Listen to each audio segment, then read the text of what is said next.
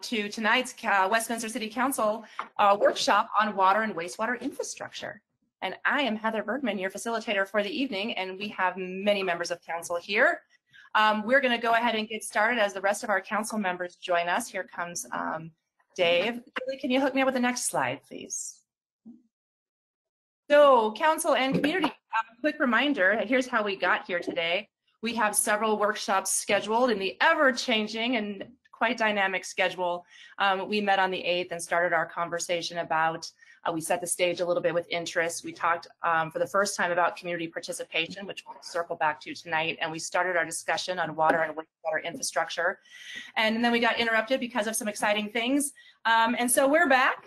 And we're resuming our wastewater and water infrastructure conversation tonight with Julie. We're hoping to get through that. We have some more presentation for you and then also some time for discussion to hear your thoughts on what you've heard tonight. We also did promise you that we would talk about meters tonight. So after Julie's presentation and your discussion, Stephen Gay is here to talk a little bit about the meters and all of that, hoping to answer the questions that have been raised by members of council and the community. Yeah, Anita? Catherine Scully is on as an attendee. She needs somebody to move her over. Thank you. Doris, can you take care of that? Yes. So we'll talk, and then we have a follow-up discussion for you tonight also on community engagement. We promised you we would think about it some more and bring you some more fully fledged ideas, and we have that for you. And then again, we'll start water costs and rates, which is going to be super fun, on November 5th, and wastewater costs and rates on November 17th, and then we're going to give you all time just to dig in and have ideas and considerations on all the things there in our newly scheduled meeting on December 15th. Really, next slide.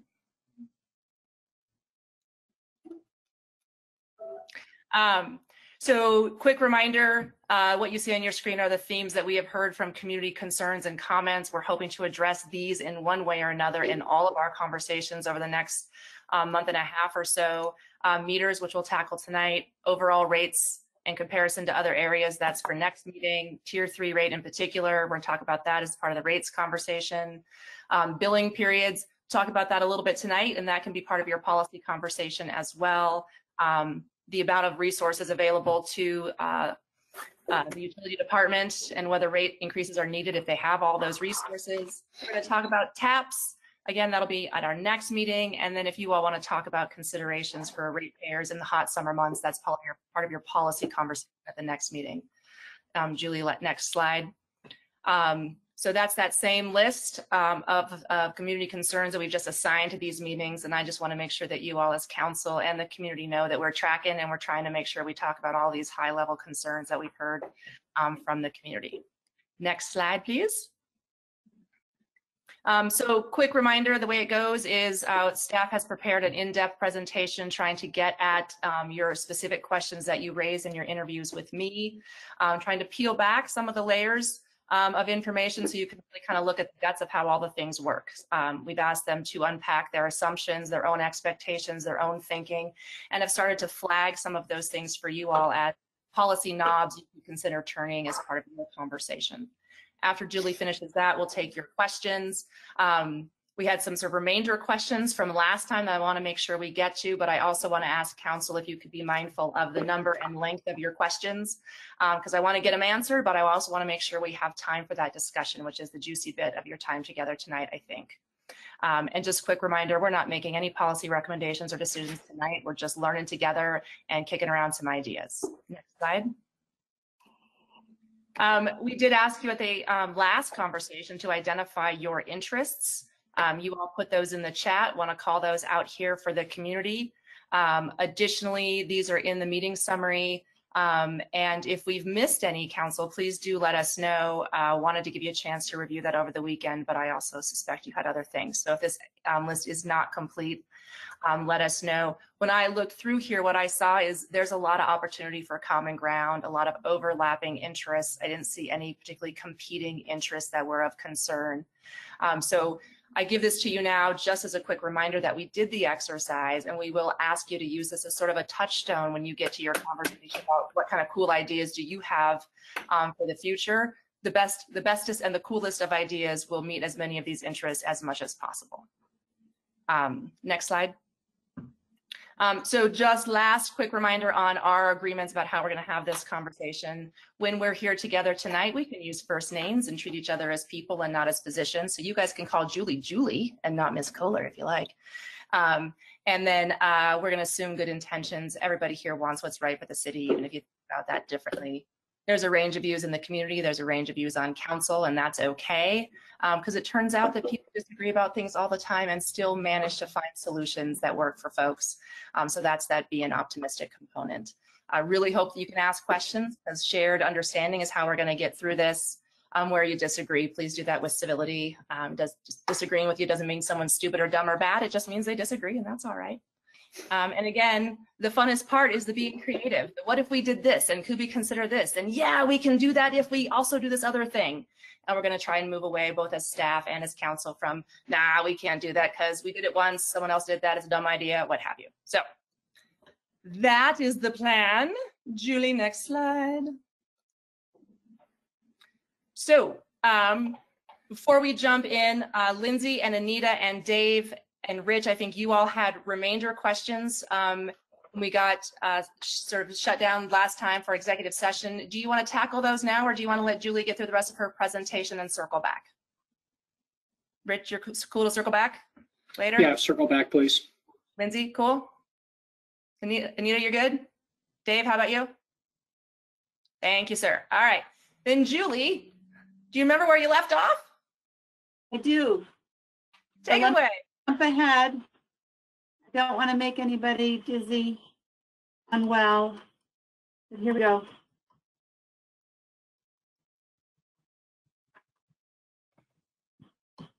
It's always fun to watch the animated slides go by ever so slowly, all the steps.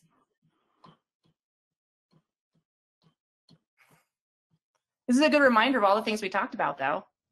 The spreadsheet of tiers. We did the spreadsheet of tiers. We did the car analogy.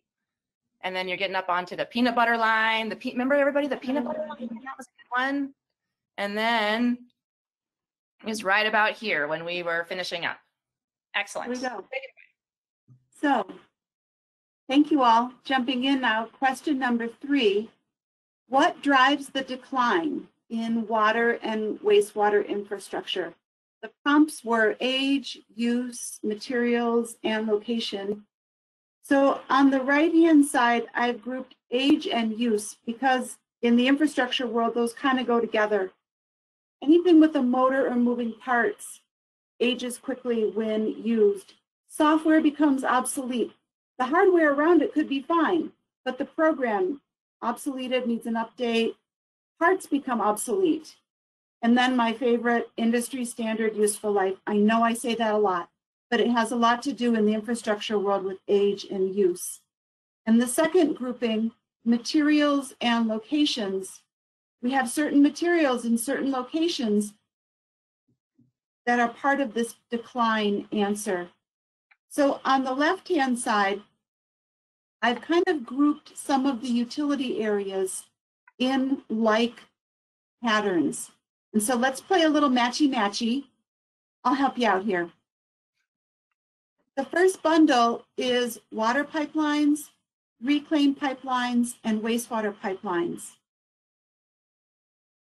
Their age and use is pretty much standard industry useful life, no moving parts on the pipelines.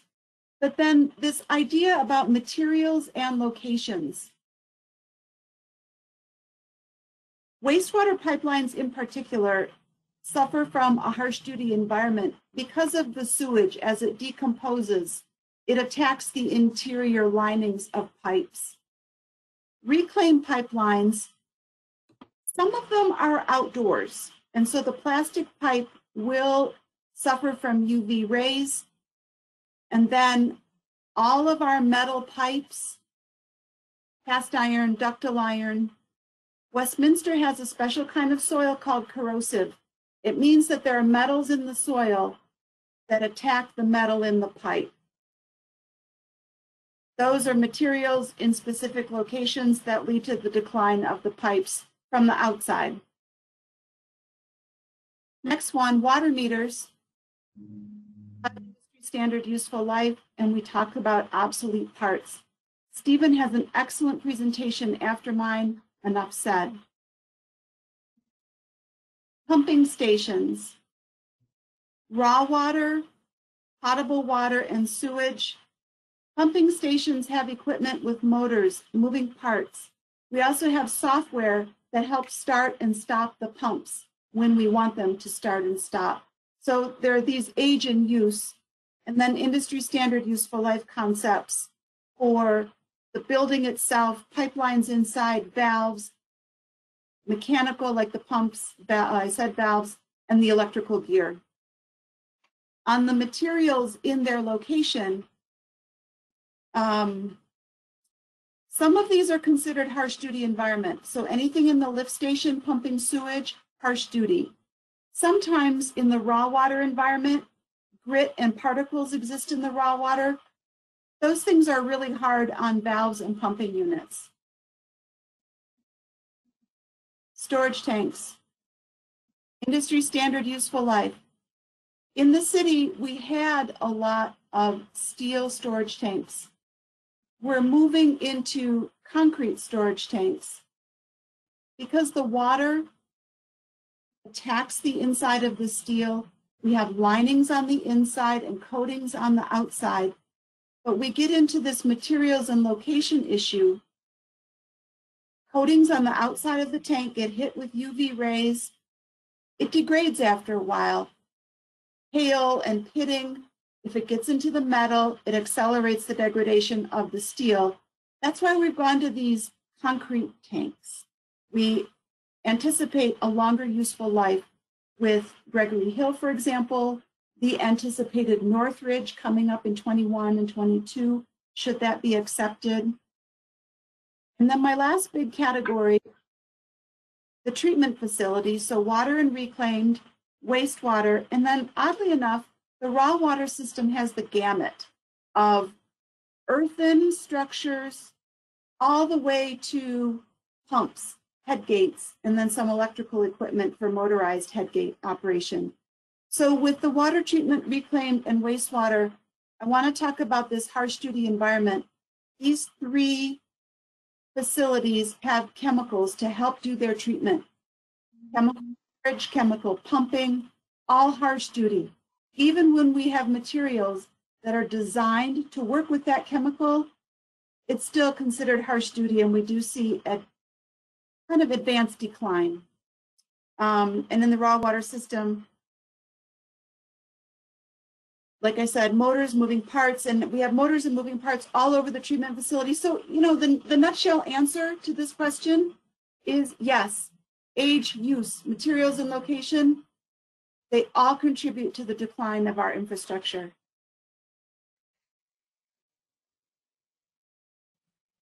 And the car, I was thinking about my car. I grew up in Michigan. So talking about location, the slush, the salts, the de-icing, the prolonged winter, serious degradation compared to my car in Colorado. So again, the car. Comments, discussion, questions about my response to answer 3. Anita? I'm going to say this about all of this. We need a written summary of this information. There's too much to be given to us just verbally and with PowerPoints. And so this is a lot to ask us to retain, and it's a lot to ask any residents who are watching it to retain and to be able to reference in the future. So I'm hoping that in addition to this, I know you sent us like meeting minutes, but that's not what I'm asking for. Like I really am going to need each night like a crib sheet on this, because I think it's important, and you know, it's valuable enough that we're spending all of this time, but retention's important. And going over all of this one time is just, it's too, I just don't think we'll be able to capture it all and retain it. We can circle back to that, right, Julie? Okay, cool. Any questions on what you did retain from that information? Dave, go ahead. I don't have a question to kind of piggyback on Mayor Pro Tem, or sorry, Anita. Now you got me so used to calling you by the proper name that I'm going to be doing it all night. Sorry. it's all great information. However, I don't think it's really needed, in my opinion. We know that things are going to break. The only way that I think that we need to know those kind of details is there a cost associated with some new technology that's going to address these concerns? I mean, I think everybody understands that the system's going to wear out for a variety of reasons. Take my job, for example. I'm in operations, IT operations. You know, we plan things from 4 to 7 years, depending on what the component is. I don't ever go and figure out how I'm going to replace that and go through, oh, well, solder points wear out and heat and moisture, and like it's just not relevant to me, in my opinion. Maybe the rest of the group would like to hear it. Like I mean, it's useful information, but at the end of the day, we have 5 of these meetings and we want to get to a discussion about, yeah, we know this stuff's going to wear out. I think the useful life is important to me, and what cadence do we replace it? And those are where we actually have the discussion. So I feel like we're getting tied up, in my opinion, in details that maybe, you know, at our level of what we're trying to discuss, I don't know that they're relevant. And that very well might be the case. This is on here because ones of you in my interviews with you said this is information that you'd like to have. But it also sounds like for this one, that was pretty straightforward and we're ready to move on. Is that right? Go ahead, Anita. My only other question, and I think you maybe got this with location, is some items are, in my imagination, and probably more expensive to repair, not necessarily because of what it is, but where it's located. Like if it's underground and you have to tear up the whole street and all of it's that kind of encapsulated in that second tier of, on the right-hand side of the location issues. Is that right, Julie? That's exactly right, Anita. Pipelines, it does entail the entire street and paving. Sometimes in the facilities, the treatment facilities, they weren't necessarily designed to remove something like a chemical storage tank. So that becomes an issue, but yeah, location of construction can be an expensive proposition sometimes. And to Dave's point, different things wear out differently, and part of why this is relevant is because it does then relate to the long-term replacement plan and the associated costs and the peanut butter line, yeah? Okay, so why don't you take us to the next one? Question 4. What drives the schedule for repairs, upgrades, replacement for infrastructure? So up to now, we've been working through these ideas of collecting and maintaining the data. And this question suggests to me, how do we use the data to take action? And so there's many things that go into scheduling for the infrastructure. One thing I have not talked about yet is master planning. So we rely on master plans, which are typically done approximately every 10 years for individual utility areas in many cases. A good master plan will lay out what you have, what you ought to have, and how to get there. And the how to get there feeds into the scheduling for capital improvement projects and plans.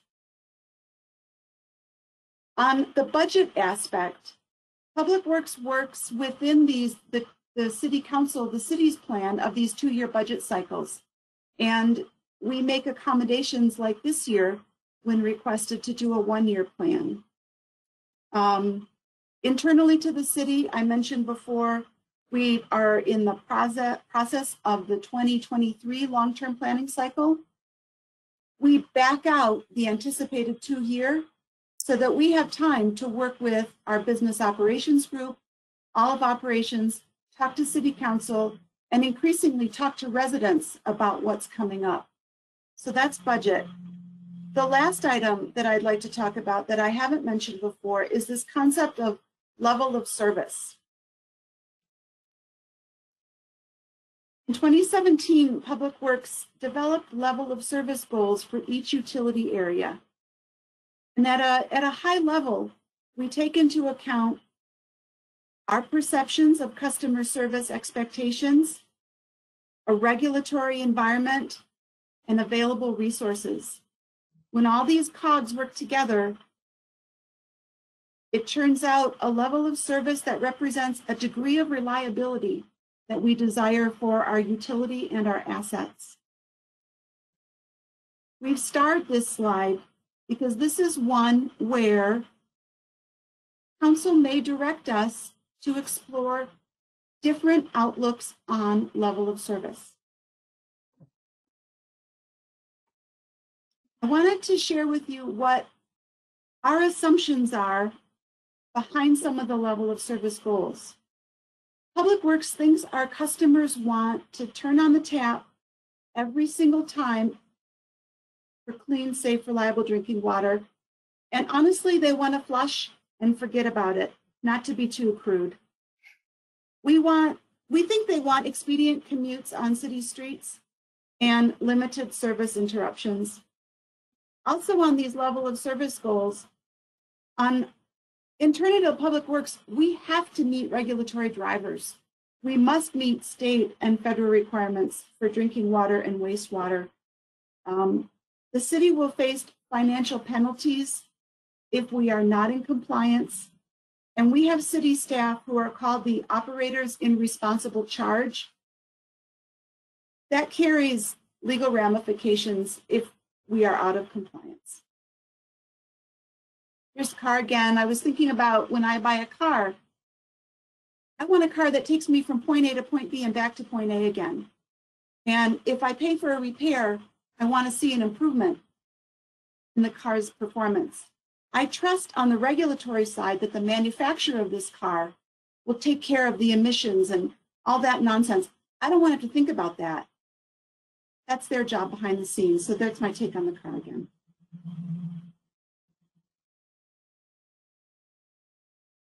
Public Works internally did kind of a brainstorming. What would happen with a relaxed level of service outlook? We think we would be delivering more frequent service interruptions.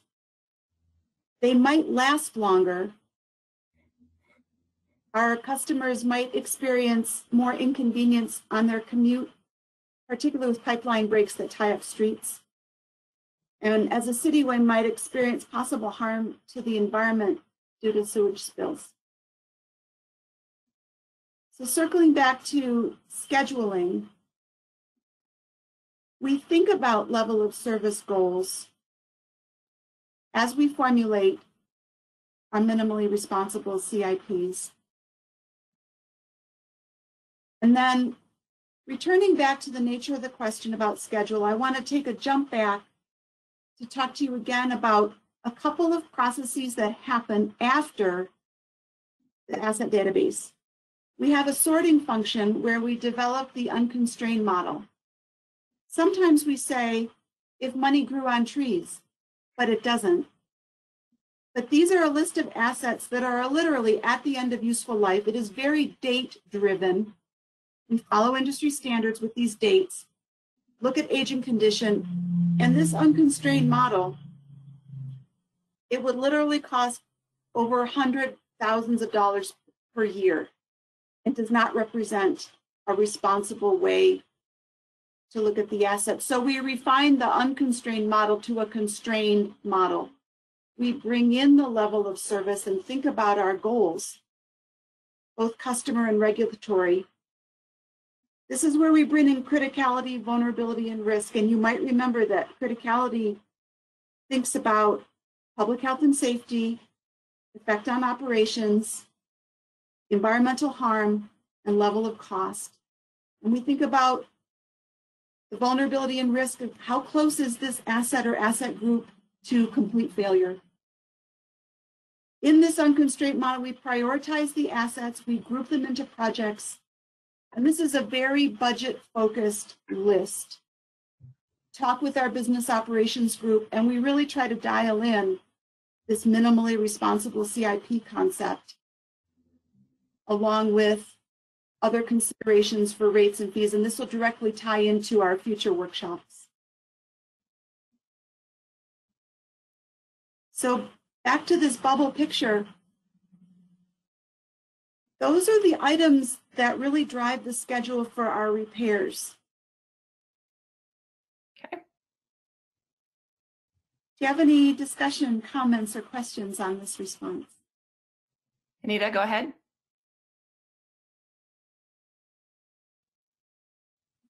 Are you muted? Now you're unmuted. I'm You're not good. muted. I just wasn't called on, so I was waiting. Sorry. So I just wanted to ask, so going through what you just did, the budget proposal that we received in 2018 that took effect in 19 and 20 was a constrained model balancing our budget, that level of service, and then the prioritizations. Is that correct? Yes. And the variables that could have policy implications is really just that level of service. Is that the correct level of service that we want? I'm trying to figure out what part of that is more qualitative in nature.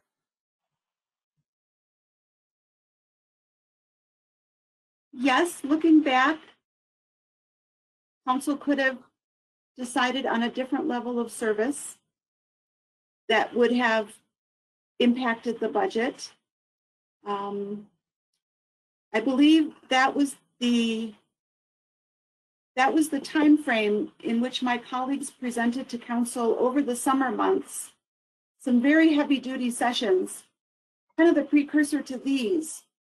And council chose the path that we are on right now. But going forward, that's one of the dials that you as council can turn as part of your conversations is changes to level of service, and then maybe also how far out to the end of the useful life of certain types of equipment you think you'd like staff to push it. Is that right, Julie? Right, but those are directly related, correct? Right. Yeah. Right. I Julie, mean, you can't, otherwise we just use everything indefinitely if it wouldn't impact service, right? It was a 5-year-old girl.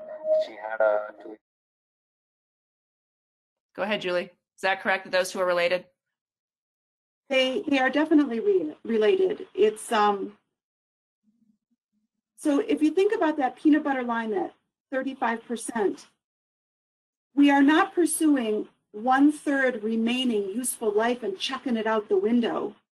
In some instances, we looked at the water storage tanks in my previous slides.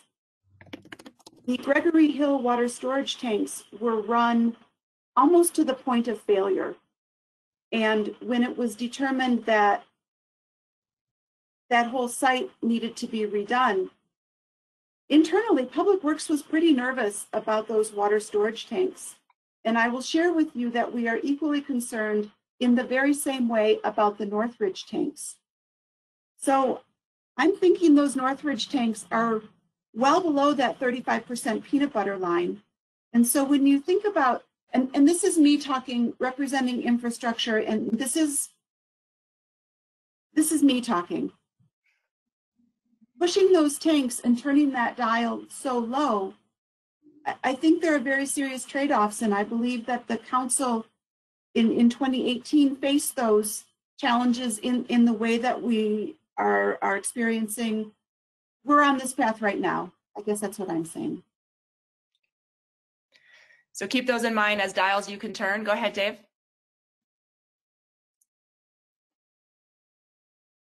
The Gregory Hill, though, that was done before 2018. That was done before I was on council.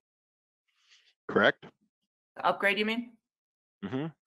Those were voted on prior to me being on council, and I got elected in 2017. So I'm just trying to understand. Like, I understand the concern for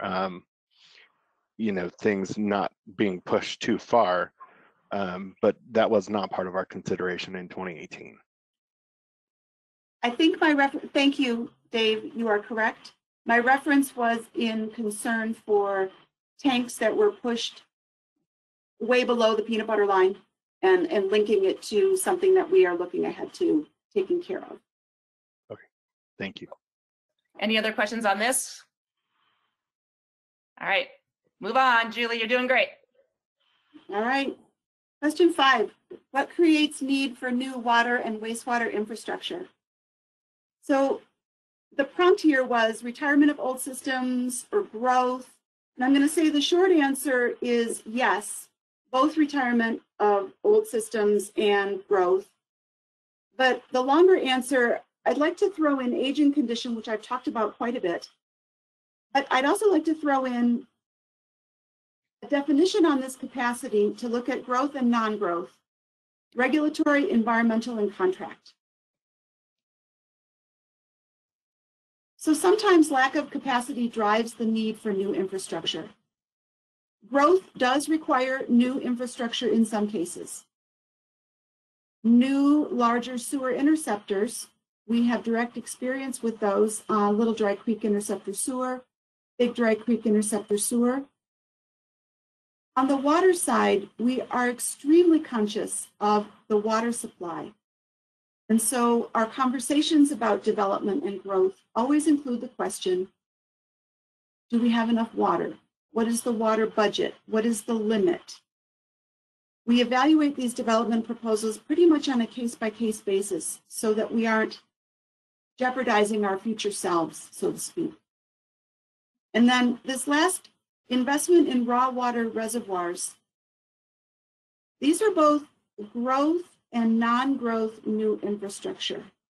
So these are interesting. And so in my high-level understanding of raw water reservoirs, this brings in Colorado water law and water rights.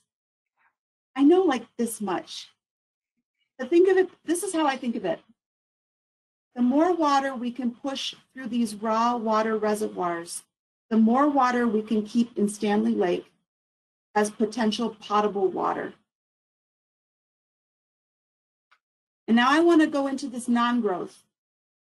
And hear me out on this. I was thinking about this as I was developing the slide. So non-growth requires new infrastructure in some cases. We have taken to a system-wide hydraulic modeling for a system-wide view of water or sewer. This is different from how it has been done in the past, and I think this system-wide hydraulic modeling adds value. When we look at neighborhoods and infrastructure in a neighborhood or in a development, sometimes we're okay. But when we look at a system-wide, this hydraulic modeling reveals that a development over here may have an off-site constraint, either with water or sewer, that needs to be addressed so that the development is successful. This off-site improvement needs to be made. This is a nuancy thing, and you might say, well, it's growth here that's driving your off-site, and in some cases this is accurate, but I'm thinking very specifically about the Sheridan water line that we're in design for right now, 80th south towards 75th. Back in the day, this would be in the 70s and 80s, these neighborhoods were developed, and if a utility report was done, we looked at the neighborhood and the development. What we're finding now with a system approach to hydraulic modeling is this larger capacity Sheridan water line is needed for reliability throughout historic Westminster. So this is a nuancy thing. I just wanted to throw this out. I was thinking about it. But this is a non-growth where new infrastructure is also required. Regulations definitely contribute to the need for new infrastructure. Colorado Department of Health and Environment, they regulate wastewater as well as water. This is closely linked to environment. So regulations try to protect the environment. In our world, changes in raw water quality that affects water quality in Stanley Lake will likely drive new infrastructure needs. Fire in the watershed could compromise Stanley Lake water, for example, flood conditions. And then on the wastewater side, we received a new discharge permit just recently with a much more stringent standard on total inorganic nitrogen. We just went to City Council for this, so maybe you'll recall. The limit is very low, and what CDPH&E is looking at is downstream user water quality we have to treat to take into account the downstream user. It's more stringent, new infrastructure. My last item here is contract. We have regional partnerships with ditch companies that help us supply water, and we have regional partnerships with other municipalities. We have shared infrastructure. We have canals and appurtenances. We might have these raw water reservoirs or Stanley Lake, for example. And we have monitoring equipment. All of this contributes to new infrastructure. And with these partnerships come contracts where we must have a thing in place by a certain date that allows other things to happen. So that's a driver for new infrastructure. Questions, discussion, or comments to my response on number 5? That was pretty straightforward. Council, you good? They look good. Oh, Lindsay, go ahead. I do have a question regarding regulations. I'm fully aware how regulations can drive up costs and cause new infrastructures. But how much of that impact would be impacted via rates and fees for our Westminster residents? And are there any new regulations that have caused our rate increases partly because of those regulations? Because I'm trying to piece this all together, and I want to know how much regulations play into this fee or rate. So much deeper dive on the things that inform costs at the next workshop, but specifically, can you name a regulation, or do you know of a regulation, Julie, that has itself sort of been a big driver, a big push? Specifically right now, the total inorganic nitrogen permit limit that came down right now could be a Noxic mixing project into our current year for design with construction in 21. We had been monitoring this regulation and it entered the permit faster than we thought. So Lindsay, I know about this project, but I don't know if we've tracked regulation, expected cost affecting rates in this year. I would need to think about this more carefully and work with the business operations to see if we can more quantitatively answer your question. Okay, I can appreciate that. I'm just concerned though with the answer, because part of the criteria for what seemed to be the totality of costs in rate and fees included regulatory, included agent infrastructure, included growth and non-growth. So do you see the correlation in my brain as far as where how we're not allowing regulatory fluxes to then play into our rate and fees? Because it just seems like we haven't accounted for that. If that just seems what I'm hearing, is that we knew it was coming, but we haven't accounted for it. And that very much seems how we got to this place with our water and wastewater infrastructure. Is we knew it was coming, we just haven't planned enough for it. I'd like to clarify that, and I would like to disagree with you. We have planned for it, but the permit came sooner. And the permits for our regional neighbors came in much more stringent sooner. And it's sooner by a year or two. I can show you our raw documents where we contemplate this mixing improvements, the changing in aeration to accomplish this goal that has to do with nitrogen and phosphorus in the receiving waters. So term planning allows us to anticipate regulations. We don't have a crystal ball with CDPHE, and I know that's not what you're asking me to do. But we do contemplate, sometimes things happen a little bit faster and we have to be nimble. Any other questions? Yes? No, Heather, refer to the chat. Yep, I already took care of it. Okay. Yep. John was secretly aggressively being muted, but he's cool now. Thanks for calling that out. Go ahead, Julie, next question. Question 6. What are the consequences if we delay some of the proposed near-term repairs or upgrades or replacements for infrastructure? Oh, go ahead, Anita. I apologize. I'd like to go back to question 5 because it's something that I'm sorry. I don't know if today is the best day to talk about it or the next time. Okay. But a lot of people who are critical of the 2018 rate increases that took place in 2019 and 2020 feel that ratepayers were having to subsidize growth, and that the majority of that rate increase was growth driven.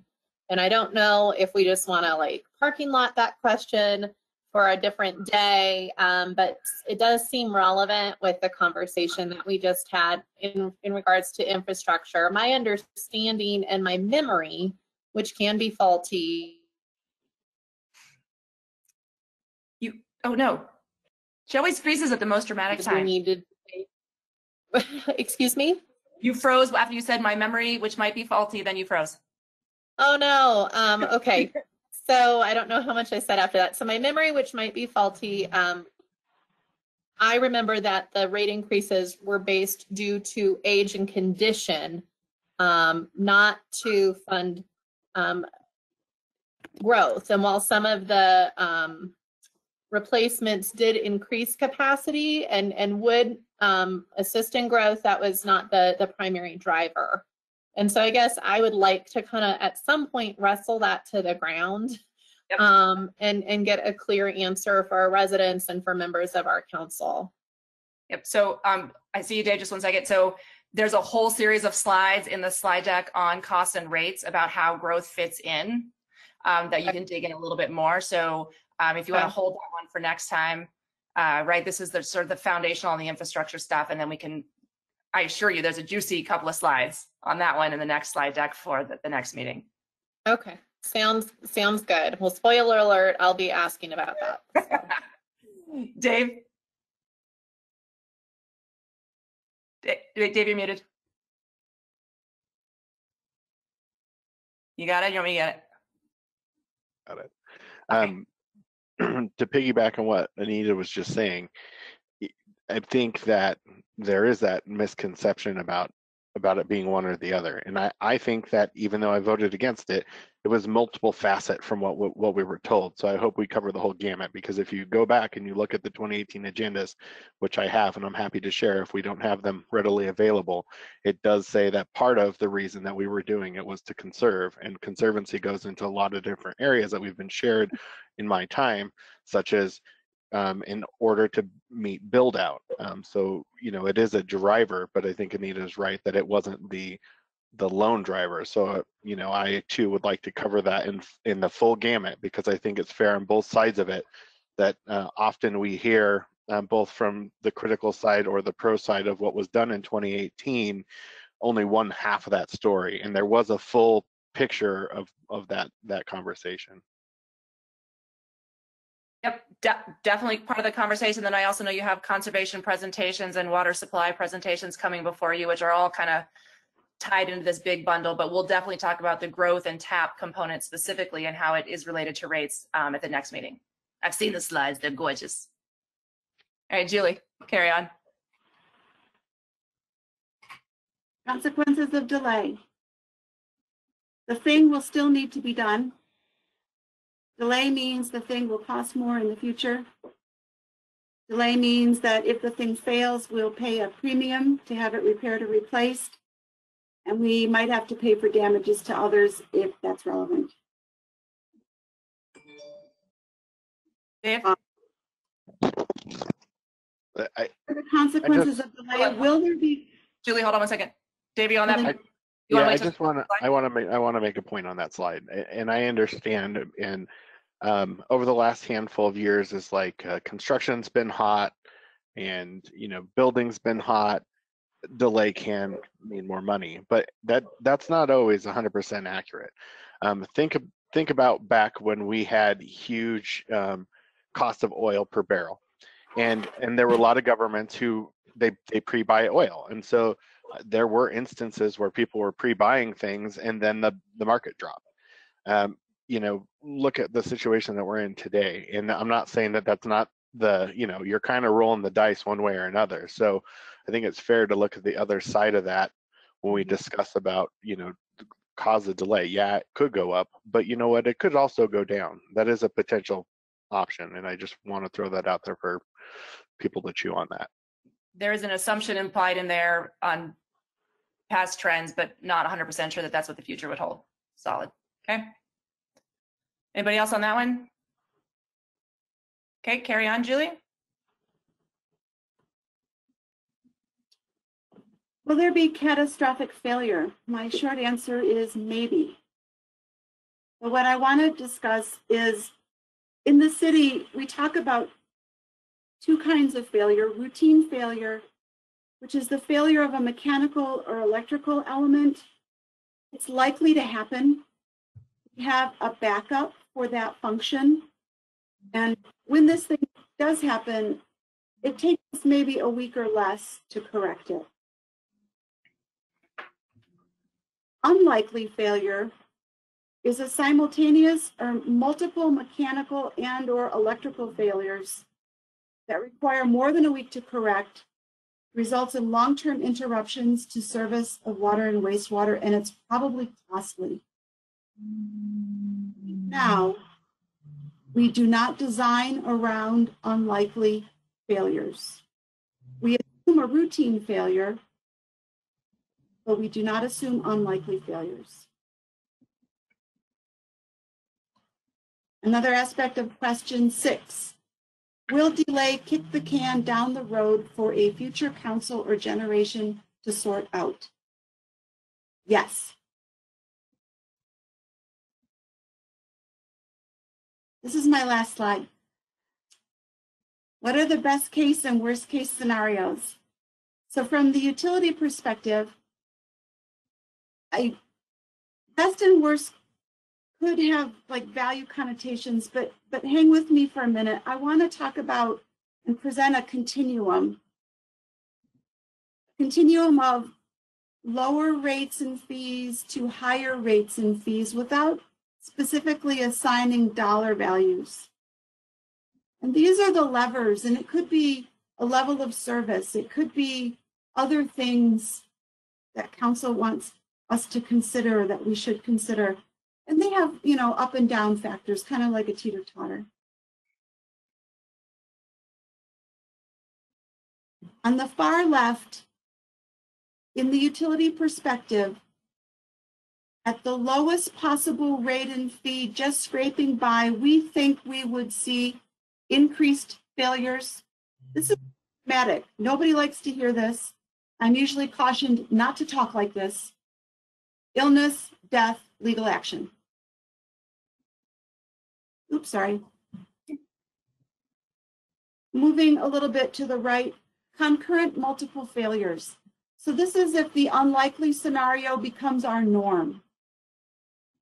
We would definitely see a decrease in the level of service that we offer to our ratepayers, and the cost of operations and maintenance would increase. I'd say we probably need more staff. They would need more materials, bigger trucks, more trucks to go out and fix all the things. Moving to the right, in this routine failure world, and this is probably where we are now. We generally meet level of service as Public Works thinks about it today. We benefit from industry standard with respect to industry standard useful life, and we use a data-driven method to plan for our infrastructure. Farthest to the right, we have no failures. We fund the unconstrained model. We repair or replace every asset according to the date that it pings. Hey, I need to be fixed. They need to be replaced. We would definitely need more staff. I think both ends are not realistic for where we live and what we talk about, and I fully admit that. But when I think about this question of best case and worst case scenarios, this is how I formulated my response to that question. Okay. And with that, And that's your last total slide in response to council questions on infrastructure? those are the 6 questions that you all had asked. Those are my answers. So let's take questions real quick on those slides, and then I just kind of want to hear, council, what your reflections are on the infrastructure information. Go ahead, Lindsay, you had a question? Yes, thank you. Can you walk me through to better understand how, if we are at the lower end of the spectrum, that we'd have illnesses and death, as we are supposed to be going by regulatory standards that would help prevent that? Oh, interesting. Yeah. Mhm. So Can you walk back to that slide so we can look at it while you're talking? Sure. Thanks. So when infrastructure fails, and for example, a system at the water treatment plant, what if it failed and we put out water that was not clean, safe, and reliable, and we had a boil water order in the city, something that has never happened in our city? Lindsay, that could cause illness among vulnerable populations. You would be at that time out of compliance with your permits. So Yeah. the point is well taken, but it would still, you're saying, cause potential risk to the people. Yeah. I'm not understanding how we would get there, though, if we were meeting regulatory standards.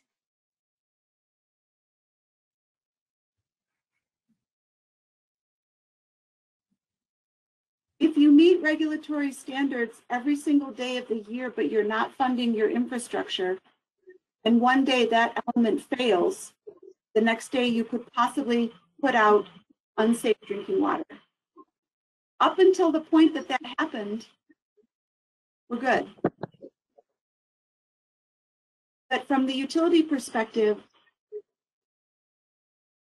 we aim to stay on top of these items so that we never get ourselves into that position. And those kinds of things take rates and fees to pay for pump replacement in a timely manner, chemical storage and feed tanks being safe and sound. And on the wastewater side, manholes that the flow doesn't rise up to within 6 inches and threaten to overtop. All of these things, Lindsay, these are catastrophic accidents. We do our best to never even get close. Dave, did you have a question as well? Yeah, I'm Neither. kind of along the same lines as Lindsay. I mean, I understand hypothetically what you're saying, but I don't even understand why it's part of our discussion today, because I don't feel that the city's been in that position that we've ever underfunded to a point where we're just waiting for the lid to blow off, so to speak.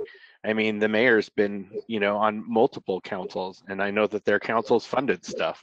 So I just, I understand hypothetically it's important to understand why we take care of the infrastructure, but I think, well, what I got out of Lindsay's point is that's not where I've seen us be as a city. And I've lived here my entire life. I've never heard that we're having issues where, that's what's around the bend, nor talking to people who have been here before this council or this staff that, they've been funding stuff. Maybe the cadence that this group's decided to do is something different. But I guess that's what I get out of it. So I'm a little, just don't understand the extreme examples. So the question, and maybe this is my fault, that I heard from some of you was just wanting to understand how bad could bad get. So I phrased the question this way as the worst case. So I think Julie's just answering the question as I had described it. But I think Dave, what I hear from you and from Lindsay, like this is also part of the conversation that you can have, right? And we talked about this in the presentation in my slides last time of some people have different comfort with risk and how low is too low and how far can you push the line on the repairs. And that's part of what you can talk about as council is, I don't really think, maybe you think that the risk there on that far left side doesn't feel like a real risk for all the reasons that you said. And then, okay, so then maybe you want to play the risk card a little bit farther. Other people might feel differently. So that's part I think that's fair, but I think, you know, there are residents who are listening, and I don't want a misconception of where the city is or where the city has been, unless you have some evidence that we've been in that place that I haven't seen before. I just think it's a valid point, and it's like I don't like. It seems like we've really spent a lot of time on the extreme of this is what could happen, you know, and people boiling water. And yeah, we have never been there because you know what? Councils before me have taken care of things. And I think that, you know, I want people to understand that because I know people are listening to this. Okay, Julie's nodding. Anita, you have a question? Go ahead. Oh, wait, you did. To be clear, this slide doesn't say the spectrum of where Westminster has been. It was what is the worst case scenario if we don't invest in our infrastructure. And we've never been in a time in our history before where we've had so much of our infrastructure aging out at the exact same time. So we are in a different scenario. We do benefit from a long line of stewardship of our system, but I think the last, if I remember correctly, what we talked about in the last one of these was how we had such a large percentage because we grew so much during the 70s and 80s, aging out at the same time. So it's just a different scenario than what we had. So that's me wanting to rephrase because I don't feel anyone was trying to impugn former council members or say that we are currently in that increased failure or in threat of it, that far extreme. I did want to ask though, right now, what I thought I heard you say is that in routine failures is kind of where we're at right now. Did I hear you correct with that? Yeah, because when we consider the design of certain infrastructure, we consider that we might have a failure of a thing. And that's normal. Sometimes we have multiple things that do the same job. That's why we have backup or reliability of things. And I want to be perfectly clear, and Anita and Dave, thank you both for clarifying on this. We do not live on the far left for a variety of reasons, including this excellent operations and maintenance staff and these stretched useful life aspects. City staff is incredibly diligent, technically creative, and so on it that I like what you said, Anita. This does not represent Westminster specifically. This is a spectrum of how I thought that I would respond to this question.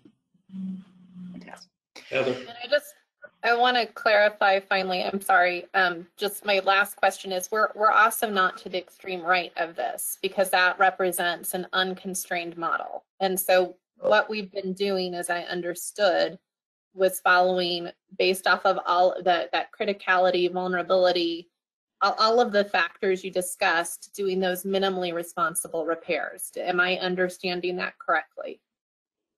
Mm-hmm. Yes. Herb, you have a question? Not a question, I have a couple of comments. Yeah, go ahead. All right, going back to Lindsay's question about the increased failures and violations. There have been times in the past where we have had breaks in our system that required us to notify CDPHE that we've had a break and what we were doing to mitigate those breaks, because the potential of contamination because of what was broken, typically lines, of contaminated water getting into the pipelines into people's homes did exist. Now, we may not have contaminated it to the point that it was going to require people to boil water and to use bottled water. But those things, we still had the same permit. We were still operating under the same EPA and CDPHE guidelines. But for that period of time during this, we had a violation. Now, because of the actions that we took, we may not have been fined, but we were put on notice and we recorded by state law the fact that we had a break or an incident. That protects us from not reporting. We have certain reporting requirements. So those things do happen. We have been very fortunate in the life of the history of the city, to Julie's point, that we never got to the point of having to put the city or portions of the city into a state of having to boil water because the water in the system between the break and your home got that infected. But you can't always play out the luck card to no extent. So those are things that they still have to deal with. Then to Dave's point, Dave, this council is in very fortunate position because I will tell you from my past history, as you pointed out, we have not always taken an aggressive stand of saying we need to do more long-term sustainability planning as a council, but we listened to what was presented for that typical budget cycle. And the constitution of past councils was, I really don't want to raise people's rate. And we didn't. We should have, based on where we're at today, because all we did was we kicked it down the road. Now we're at the road where the can can't be kicked any further. So this is great. I want to hear your takeaways from this information. So one is we don't want to kick the can down the road any farther. Others are maybe the can is not quite so far down the road as we thought because of past investments. What other takeaways do you have? Do you have any other levers that you think that we could identify that you as council could sort of play with when you think about the future? Anita, takeaway, thought, what do you got for me? Well, I don't know if this is the right time to address it or not. And I'm really, Heather, please beat me back if this is not the right time, because I don't want to go down a rabbit hole. But when I first got on council, I did a lot of tours, and I was very fortunate. Mike Cappy, Stu, Fineglass, a lot of people who were really built the reputation of Westminster and our water department really helped educate me. And when I did do a tour of the North West water treatment, I was told that it had originally been designed to be expanded. But because of budget crunches at the time, it was not designed that way. And because of that, it only can handle indoor consumption for Westminster. It's not large enough to handle our full consumption. And so that is why now when we're looking at purchasing, if I remember correctly, when we need a new water treatment plant, that we can't just shut Semper down and do it in situ, but that we actually have to find a new site and build from scratch. Is there, even if that example is wrong, and I want to know if it's wrong, I don't want to do that to them. I want to do things right, so we're giving future councils the most amount of options with the least amount of liabilities. But I also don't want to overburden our current residents. And so that story to me has always stuck in my head, because it felt like it saved the budget that year, but really has kind of, we inherited that. And so I don't know if that's folklore that I misunderstood and have misremembered and, convinced myself is true, or if that's accurate. But I guess I did want to explain that is part of that, not wanting to be penny wise and pound foolish, that has kind of stuck with me as a counselor. The thing one, and I think that showed up as part of your interest when we talked about the interest for sure. Just want to double check, Julie, is that anecdote, is Anita's memory on the anecdote reliable? I can confirm the indoor capacity aspect. I would have to go back and ask others if the intent was ever to expand Northwest, but I do know that they were under a very tight budget constraint. And I can corroborate the master planning activity for water treatment facilities showed that a new facility at a new site was the most advantageous to the city and not trying to construct at Semper. So I can confirm 3 out of 4, I think. Okay. Catherine, you have a thought? Wait, you're muted. There you go. Anita, that is, I actually remember that too from the tour that John and I took of the Northwest Center. Now, I don't remember that that it was anticipated to be able to be expanded, but what I do remember is that it can't be expanded. And I do remember that it could handle indoor usage for something miraculous, like a year. It was incredible. And then when we got to Semper, they talked about how it was failing and how the parts were really expensive to replace, and that it wasn't serving our city like it should be, and that we needed a new system, an additional system. So yes, the tours have been just outstanding, and they really help you understand this utility in ways that you never imagined.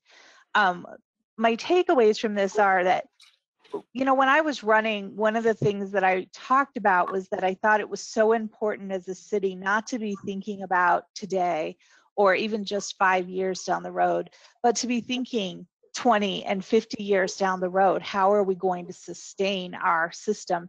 And water is our most precious resource. And so when I look at this presentation, and Julie, I thought this presentation was awesome, but I think I've become a water nerd. So I just enjoy the details. I think I should have, I think I missed my calling in life, honestly. I should have been a water engineer. There's still time. There's still time. I don't know about that, but I will tell you, my friends at parties think that I'm quite entertaining when I get on the water subject. So for me, the water is the most precious resource we have. We have got to protect it. I desperately want to find a way that we can protect our utility, do the right thing for our future generations and our future city, but also manage rates that are going to be affordable for our residents. And this to me was information. And now I believe that we have a foundation for the conversation and that we can move from here. So I appreciate all the questions that have been asked and the comments that have been made. And I would like a copy of this presentation just so that I can bring it to parties with me, Julie, and really, really wows them. You got it. Everyone be mindful, if you're going to Catherine's party, you might want to bring an extra something to drink. Other reflections from council? Takeaways? Yeah, Rich?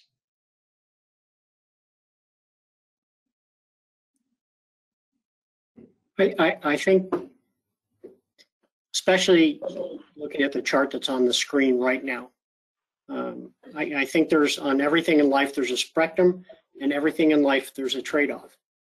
And so I think there's a pretty good understanding of that. And when do we balance costs? When do we spread costs by using bonding so that we can maintain generational equity? And then at what point do we place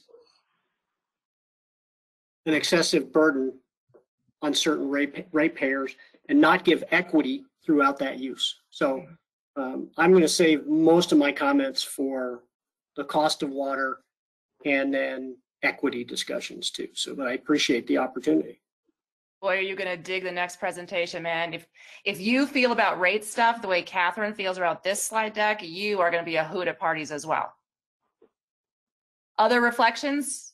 John, any thoughts on this? Takeaways, big huzzahs, or more or less what you thought you knew? What are you thinking? Well, I thought it was good foundation. And yes, I think I knew a lot of this. There was a question about reservoirs that was a little bit, I guess I might follow up on that later, that we don't have capacity, it sounded like. So I'd like to know more about that at some point, but we don't have to touch on that right now, but this was a good presentation. Thank you. Okay.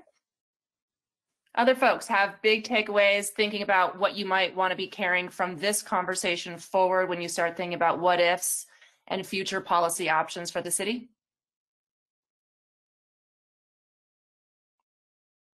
Bueller. Yep, Lindsay. Are you wanting me to be completely candid? Yep. To be quite frank, the first two meetings, I feel like I've taken a lot of notes, and I feel like I've gotten some good information. However, I feel that we're not getting to the point, and I know that we're doing this in segments, and I'm one not to have a whole lot of patience. So I'm like, let's get her done right now. Like, let's go. I'm a doer, and so this is really pushing my structure. But I feel that partly some of the questions that I've asked, I don't feel completely comfortable repeating to the public as far as what was answered, because I just don't feel comfortable with the answer, and quite frankly, I don't know what would get me there.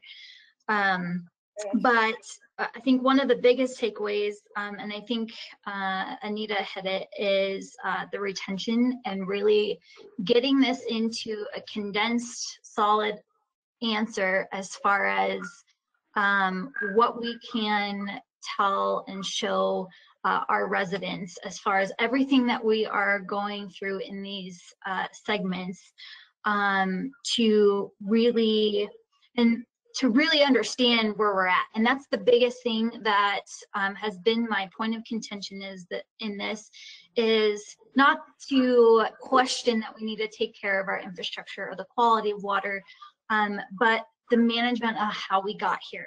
That is my biggest sticky point that I don't feel that I have quite gotten confidence in just these two sessions.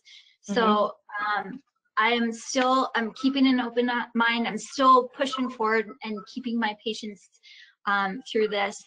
So I appreciate you allowing us to answer a Q&A at points, so that's helpful. But I look forward to future discussions as far as like, okay, where are we going? Right. Yeah. And so I'm glad you said that. And I think a couple of you really appreciated this, and a few of you maybe not, are getting kind of antsy. And so I appreciate your patience. And I think the goal, right, is that next, when you start talking about rates and other trade-offs, as Rich was saying, and I think Anita was sort of leaning on that, sort of the trade-off conversation as well, is now we have a better understanding of what the system looks like and where the trade-offs might land in terms of infrastructure. So this was definitely foundational. All the really juicy stuff that y'all want to talk about on the rates, and I'm telling you, you're going to be so jazzed about the next one. It's got a slide on every one of the things that you want to talk about. So thank you for your perseverance. The juicy conversation on the rate piece is coming, in part because there's more levers there for you to push as well. Or I think Chris told me I have to say pull levers, but I'm saying push levers. So I want to just make sure that you heard the same levers on infrastructure that I heard, so we carry those going forward. You do have some ability to think about levels of service and comfort of risk to those levels of service.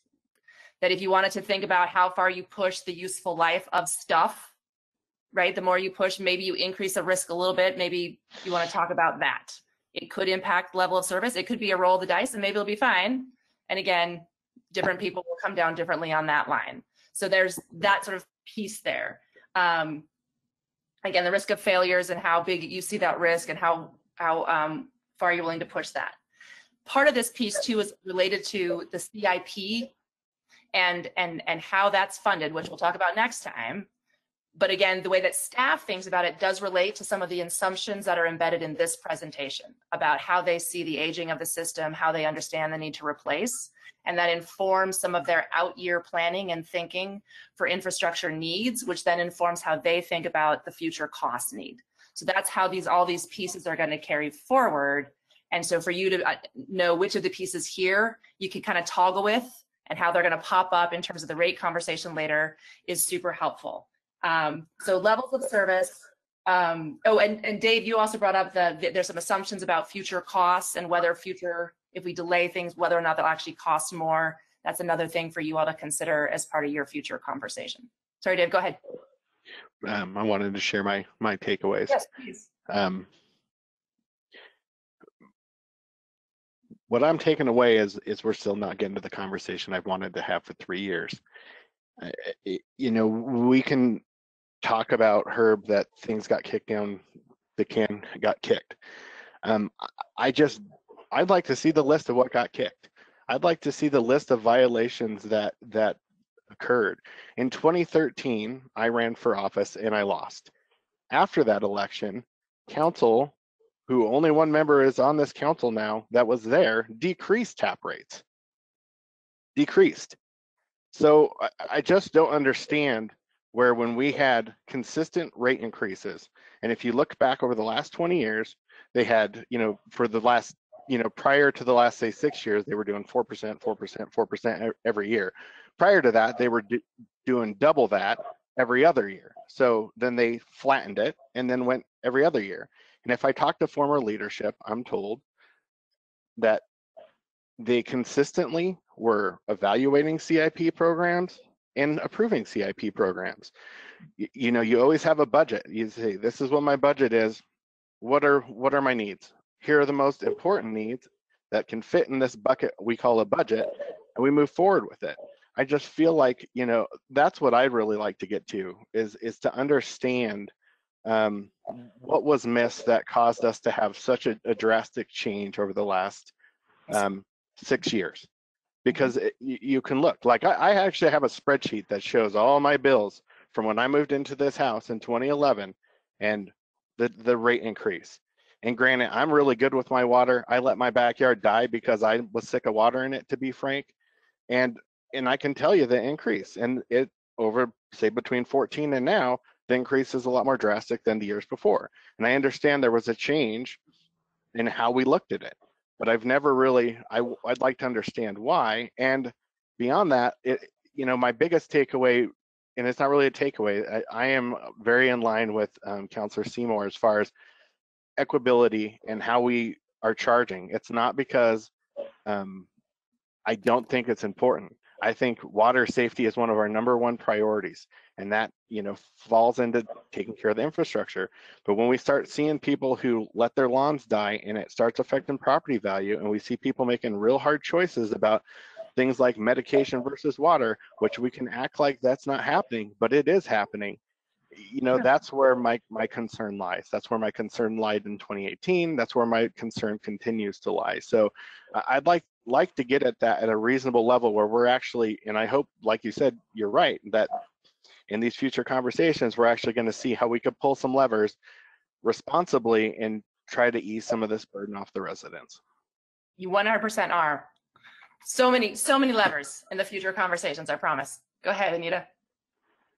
So I just want to make clear, it seems like there's two conversations going on. One conversation is trying to understand all of the needs and tensions with our water system, how all of the cost drivers, the condition of our utility, all of this. And another is feeling like somehow a previous council is on trial here, or there's an implication that previous councils, previous managers, previous engineers didn't do their job. And I actually heard quite the opposite from Ms. Kohler, or rather from Julie, sorry, which was that she had a lot of respect and in her heart of hearts felt everyone did the best with the information that they had at the time. So what I have heard is that the situation has changed. We have more complete information because we hadn't done a deep system study since 2006, if I'm remembering that correctly, like age and condition study. And then 2, just we've aged as a community since then. And so I'll talk about it when we're at the rates, but I remember, I believe it was 2015 or 2016, and this actually goes to your point earlier, Councilor or Dave, which was sometimes your variables change enormously, and that was during the construction boom. And so previous council, which had done a good job wanting to have the steady rate increases so they weren't so shocking, the index that they had connected it to no longer was matching the costs of how much more expensive things were, the construction costs, right? And so that's why we had to kind of change it. So some of those drivers' age and condition and also construction costs had just changed. I don't think, I'm not going to say past councils are bad, but knowing what I know now, what are we going to do going forward? And I'd really like to focus on knowing what we know now. How are we going to go forward?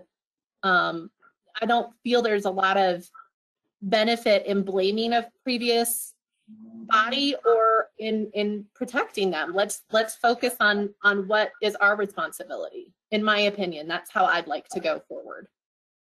And I would encourage you to think about it of two pieces. One is what you've said, Anita, but also where there are things that, you know, if we had a do-over, we would have done it differently, knowing what we know now, and we can learn those lessons. We should also carry those forward. And that's a little bit what I hear in some of the other questions as well. So what are the lessons that we can learn? Carry those forward. But in the end, all the questions I'm going to ask you about what do you want to do next on rates for the equity piece to balance all these components, that's all just forward looking. Because whatever happened has happened. We should learn from it, whatever it might be, and then figure out what y'all think are the choices for the future. So I'm really jazzed. Again, I'm kind of a nerd for different reasons, but I'm really jazzed for you to have the conversation that's going to start with the next slide deck. And I think it's going to get at these pieces. Dave, there's some information about the trend in rates, and we can start, and you can see the years and say, what happened right there? What happened in whatever the year that was? And so we can start to tease out some of those questions that you're asking in part of that information. It relates to this, but it's different. And so that's why it's in that slide deck and not this one. I understand. I just want to make one quick point. Yeah. And point being is it's not about blame. It's about what's been done in the past. And it's about in 2006, the leadership then didn't think, oh, in 15 years, this is not going to be X amount of years old. You know, that was part of their evaluation. It's always been part of the evaluation. Okay, fair enough. Anyone have any last thoughts? Because if not, I'm super excited for you to talk about meters next. Catherine's like, yay, more nerd stuff. Cool. All right. So this was, just go back to that slide real quick, Julie. So we're tracking levers. I picked up a couple more in your conversation today, assumptions and levers that we'll just have as an ongoing conversation, so that when we get back to it in December, we're really like, what do you want to do? We have a comprehensive list of sort of policy buttons that y'all can push and dials you can turn. So you'll start to see this kind of slide get populated as we go along, and more of them cute little stars, because those are some of the things you can fiddle with as you think about the future. Julie, you've been a joy. You're off the hook, friend. Hey, Stephen, you're in the presentation seat, sir. Let's see your shining face, darling. Hi. Hi, how are you? Fantastic. Would you tell us ever so briefly who you are and why we're taking your thoughts on this, and then tell us about meters, if you would. Yeah, my name is Stephen Gay. I'm the Utilities Operations Manager for the City of Westminster. I work in the Public Works and Utilities Department. I'd like to thank you, Mayor Pro Tem, and council members for giving me this opportunity to have a conversation with you tonight regarding our meters and our metering systems. To tee up the discussion, I'm going to start with a high-level review of where we were, where we are now, and where we're going with regards to our meters and the associated meter reading system. Along the way, I hope to answer some questions regarding why we're changing the meter system out, how we identified the replacement system, where we are with regards to the system replacement, and why are we confident in the accuracy of the meters that we're installing today. So, and that's just to name a few. So if you guys are ready to get started, I am. Julie, if you could take us to the first slide. In 2006, 2007, we replaced our small meter system. In 2016, that system reached the end of its useful life. In 2016 to 2018, we conducted pilot testing to identify viable replacement technologies. In 2018 to 2019, we competitively bid this project. In June of 2019, Council approved our recommended solution to replace the small meters. And in January of 2020, we started actually putting new meters into the ground. Now, there was some work that was done between June of 2019 and January of 2020, and I'll talk about that a little bit later on in the slide presentation. We expect by February of 2021 to be complete with the meter replacement project. And then looking forward, in July of 2021, we're hoping to launch a customer portal. And I'll talk a little bit more about that later on. And then after that phase, the customer portal is launched, we hope to be able to evaluate our billing cycle and potentially make some adjustments to that. So Julie, next slide, please.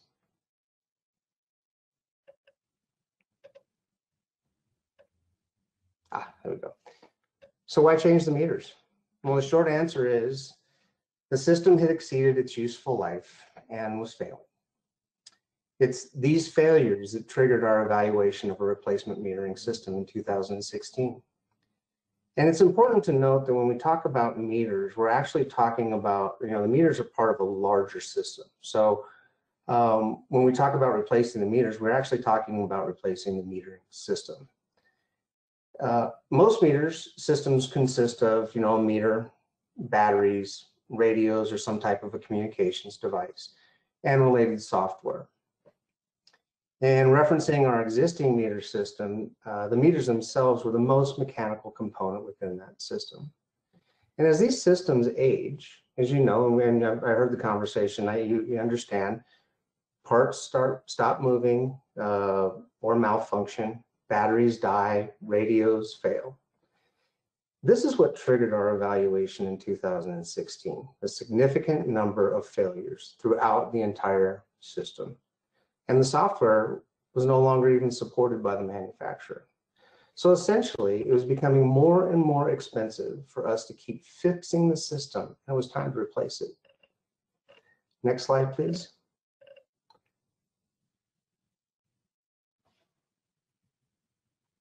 Awkward pause. I have the new slide. Do you have it? Oh, there we go. All right, so now that we've decided that the existing system needed to be replaced, what do we replace it with, right? So the utilities operations team, specifically our meter shop, conducted pilot testing to evaluate meter systems. Now the team identified 5 manufacturers based off of their industry experience and market availability. And from 2016 to 2018, this team pilot tested all 5 of these systems, installing meters on residential and commercial services. All pilot meters were tested for accuracy prior to installation in the field. The meters were installed again in residential and commercial services. And the distribution of the pilot meters varied based off of topography and communication considerations. We really wanted to evaluate the meter system's performance in some of the more challenging areas. We also wanted to evaluate the quality of materials and the ease of installation. So we spread the installations out throughout the entire distribution system.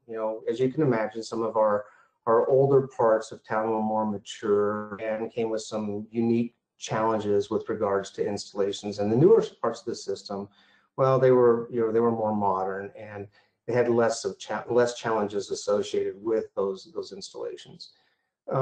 This gave the team a sense of how durable the components or the meters and materials were and how difficult some installations might be. We tested these meter systems in the field for 6 to 8 months to evaluate their performance. The data that was acquired from the pilot testing informed the system specifications that was folded into our request for proposal. Now, this data clarified for the meter team the must-haves for the new system. It must be accurate. It must be reliable, well-constructed, have reasonable operation and maintenance costs associated with it, and provide our end users with tools that they could use to monitor and manage their own water use. So the project was competitively bid in February of 2019. The 5 meter companies that participated in the pilot were invited to bid on the project. 2 of them responded, and 1 of them was disqualified for failure to meet our specifications of the RFP. However, since this was an RFP, the team did evaluate their proposal fully And this evaluation identified that the proposal included an additional operations and maintenance costs and ongoing cost for the communications component of the metering system. In essence, it would lock us into a 20-year agreement for cellular data equal to $350,000 a year for the first year, with incremental increases built in for subsequent years. So the selected meter solution did not have the same ongoing O&M costs. And this is an example of one of the variables when we did the evaluation. Now, as a result of the bidding process, our evaluation, UMS, that's Utility Metering Services, was selected to install the Sensus metering system. Next slide, please. So what is the status of the metering replacement, the meter replacement project? Remember on that first slide, I said there was some work done between council approval and actually putting the meters in the ground in January of 2020. We actually stood up a fixed network to communicate with the meters that are being installed today. And we tested that network to ensure its reliability and connectivity throughout our system. And then we began installing the meters in January of 2020. As of October, so that's yesterday, we have replaced 27,568 meters. We expect to complete the meter installation project by February of 2020, and that's going to be 31,500 meters. However, given our current pace, it's likely that we'll be completed with the project before the end of 2020. Again, the focus is on small meters, predominantly residential. And these meters were installed, and so our strategy for installing the meters was based off of billing cycle. So we wanted to wait until a cycle had finished billing, and then the team would come in afterward to install the new meters. And this was done to minimize the disruption and confusion for our customers. And again, as you can see, the customer portal coming in 2021. So next slide, please. So what should you know about the meters? Well, there's a lot of features in the new metering system, but one of the most valuable we're seeing is that it stores hourly read data, where our old metering system didn't. So essentially with the old metering system, what we would do is we'd have a metering technician drive a route. So they drive down the street and the equipment in their vehicle would send out a signal to the meters in the area and say, hey, wake up, tell me what your meter reading is right now at this time. And we would take the old meter reading and the new meter reading, and the difference between the two of them was the consumption.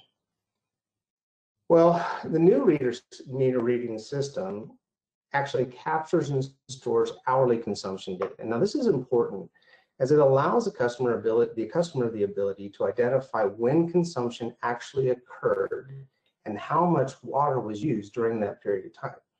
So for example, my teenager, which I don't have any teenagers anymore, they're all grown and gone and around the world actually right now. But say they take a shower every evening after dinner for 45 minutes. Well, that shower just used X amount of gallons of water. The customers will be able to see that data dynamically. And then they can use that to help them optimize their water use if they choose to. So they can say, hey, you don't want to cut your shower down from 45 minutes to 30 minutes. You only need that much time to get clean, right? The new meter system also allows for the review of past consumption, right? So it helps the customer identify when their consumption patterns. Here again, they can use this information to make decisions regarding the way they choose to use water. For example, my sprinkler systems run 3 times a day for 50 minutes, 7 days a week. Each time I run that system, I use 450 gallons of water. Based off of this information, the customer may choose to reduce the frequency or the duration of irrigation in an effort to optimize their water use. It's a tool for them. The new meter system will provide leak alerts within 24 hours once our portal is active. Currently, we notify customers between 30 and 90 days after a leak is detected on the current, and that's 30 to 90 days after a leak is detected, and that's based off of the current system, the way the current system operates, and the utility billing workload. The meters are more sensitive technology that identifies small leaks. This metering system has an expected useful life of 20 years versus the 10 years of the system that we're replacing. It allows for firmware updates to be pushed out remotely. So through that fixed network that I talked about, we can literally push out those updates to the meters and the software remotely, where in the past, historically, we would have to drive the routes. So we'd have to put an individual in a vehicle and you'd have to drive through the neighborhoods, updating all the meters along the way. And it also allows for remote reading. So the way, as I said, the way that we read the meters now, somebody gets in a vehicle and they drive a route and that's how they read the meters. We no longer have to do that with the new metering system. So currently it takes us 80 personnel hours every month to read our meter routes, right? With the new system, because it is a remote read, it's literally a click of a button and we can download those reads within that route. In addition, when we activate or discontinue a service, we have to send a technician out to that site to capture the either final read or the startup read and report that over to utility billing. Yes, sir, Mr. DeMott? Councilor DeMott? With the ability to do that so much easier, because I've heard in the past when we talk about the different billing cycles that I thought that was a driver about the billing cycles because of the complexity of going out and driving and picking up meter reads. Do these new meters allow us to regularize the, I don't know if that's the right word or even a word at all, make a more standard billing cycle so that everybody has, say, a 30-day billing cycle or whatever? That's our hope. When we're done deploying the meter system and the customer portal, that is absolutely what we'll be evaluating if we're able to normalize that frequency. All right, great, thank you. You're welcome, sir. So there's no driving to get those final reads or those new reads, and it's huge savings in time. So the next slide, please. So what's the long-term plan, right? Well, you heard me talk about the portal. Well, this portal is focused on providing our customers with tools they can use to optimize their water use. Provides them a tool that they can customize leak and high use notifications. They can look on demand, they can access their hourly use data and say, hey, you know what, my sprinklers ran last night. I want to see for each zone that came on, I can look to see what's going on with that actual consumption. They'll have access to historical bill and bill use and comparison. And one of the most exciting features that I feel that it provides, the portal will provide, is the ability for the end user to set their own water budget, if, you know, for lack of a better term. They could look into their, they could look at their situation and say, hey, you know what, I only want to spend $50 a month on my water bill, whatever the number is. The system is intelligent enough, and through the portal will be able to track their consumption throughout the month and send them notifications. Hey, you're at half of the 15th of the month, you're doing great. You're only at 25% consumption of 25% of the budget that you set for yourself. So I think this is a huge tool, or could be a huge tool for the customers that may want to leverage it. And again, back to your comment, Councilor DeMott, we do believe it will provide us the ability to support a change in the billing cycle length. Next slide, please. All right, here's a question. Yes.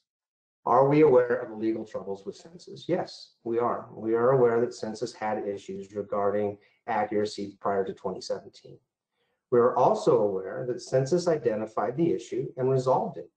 It was related to a manufacturing process and the use of a new material in the flow tube of the meters. we're also, well, and Census they reverted back to the original process and the material for this component of the meters. And since then, well, they've resolved the issue. We have no data, or we're not aware of any product issues since they've made that correction. And I think it's also important to point out, and I'll touch on this on the next slide as well, but it's important to understand that all the meters that we're installing in our system today are tested to a American Water Works Association standard for accuracy. And that standard was published in 2018. So everything that we're installing in the system today is tested for accuracy to that 2018 standard. So speaking of accuracy, next slide, please.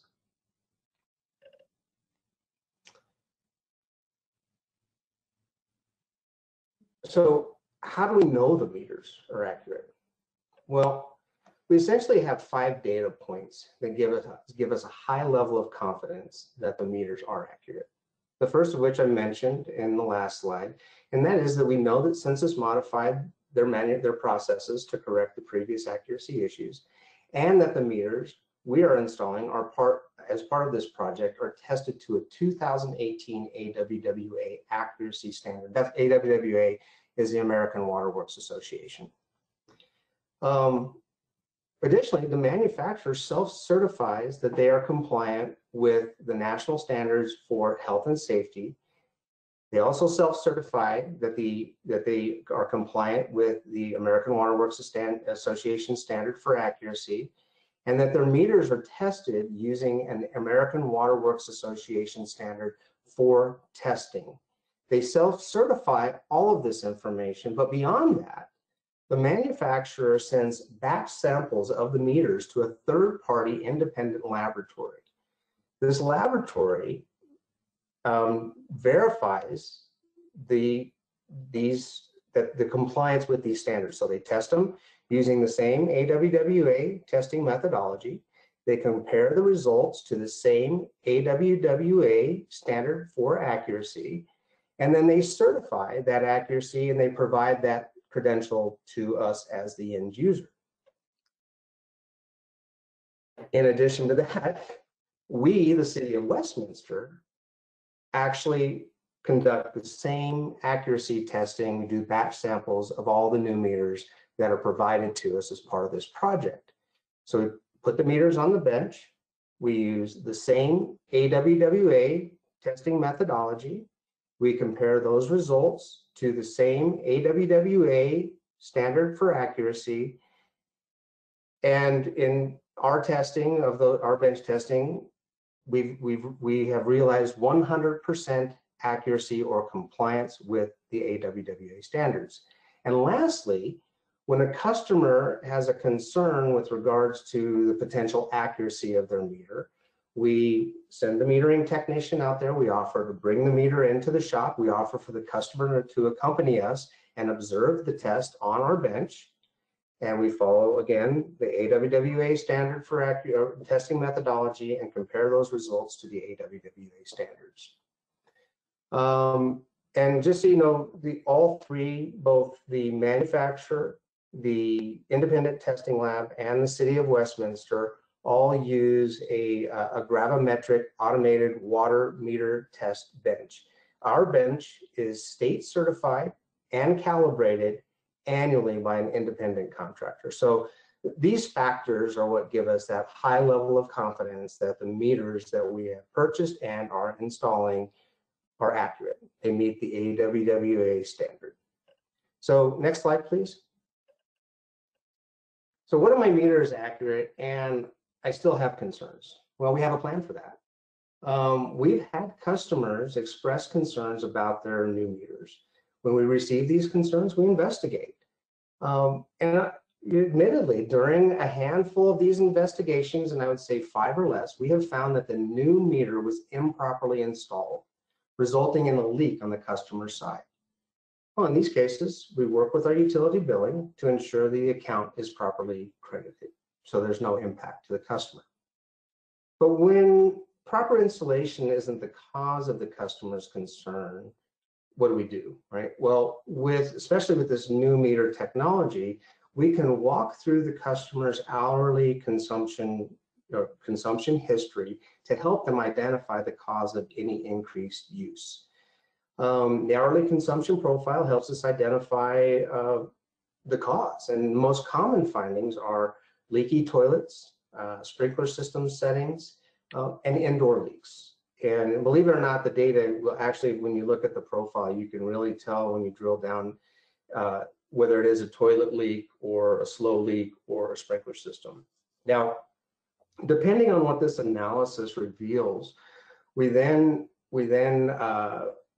direct or lead our customers to some resources that we have available. And I'm sure you're all familiar with the sprinkler audit that Public Works and Utilities purchases a number of these audits every year and make them available at no cost to the customers. And they have an independent contractor that comes out to the customer's home, and they set up these little cups all through the lawn, and they look at the sprinkler system and the timing and the amount of times that the system's running. Then they run it to make sure that they're getting an adequate coverage for their specific need, and make adjustments. And that is a service that we provide to the customer at no cost. And I believe that there's a new program, I don't know much about it, it is the Indoor Leak Investigation Program that we are moving forward with. And I know Chris is maybe a panelist on this, and she might, or Max may chime in on it, but I believe it's a similar structure. We'll be purchasing a number of these audits or these investigations in advance and making those available to customers at no additional cost in the future. So next slide, please. So I'm an operations guy. I run and maintain our distribution and collection and treatment systems. So this is about how the water is built, and I'm going to do my very best to walk you through this. But if I mess up, I know somebody. So let's have the first one here. So in a given month, the first month, say the customer uses 6,251 gallons of water. Now, it's important to remember, we only bill per 1,000 gallons used. That's all we do. We bill per 1,000 gallons that are used. So in this case, what are we going to bill the customer? We're going to bill the customer for, okay, next button, for 6,000 gallons of use. So what do we do with that 250 gallons? We take that 250 gallons and we carry it forward to the next billing cycle. So say in that case, the customer uses 6,722 gallons of water. We add the 251 gallons to that, coming up with a grand total of 6,978 gallons. Any guess on what we're going to charge the customer, what we're going to bill them for? 6,000 gallons. So we take the 978 gallons that's left over, and we carry that forward to the next billing cycle. So say in this cycle, the customer uses 5,050 gallons of water. We add the 978 gallons to the 5,050 gallons to come up with a total of 6,028 gallons of water, and we bill the customer for 6,000 gallons. So that's how the water use is metered and billed.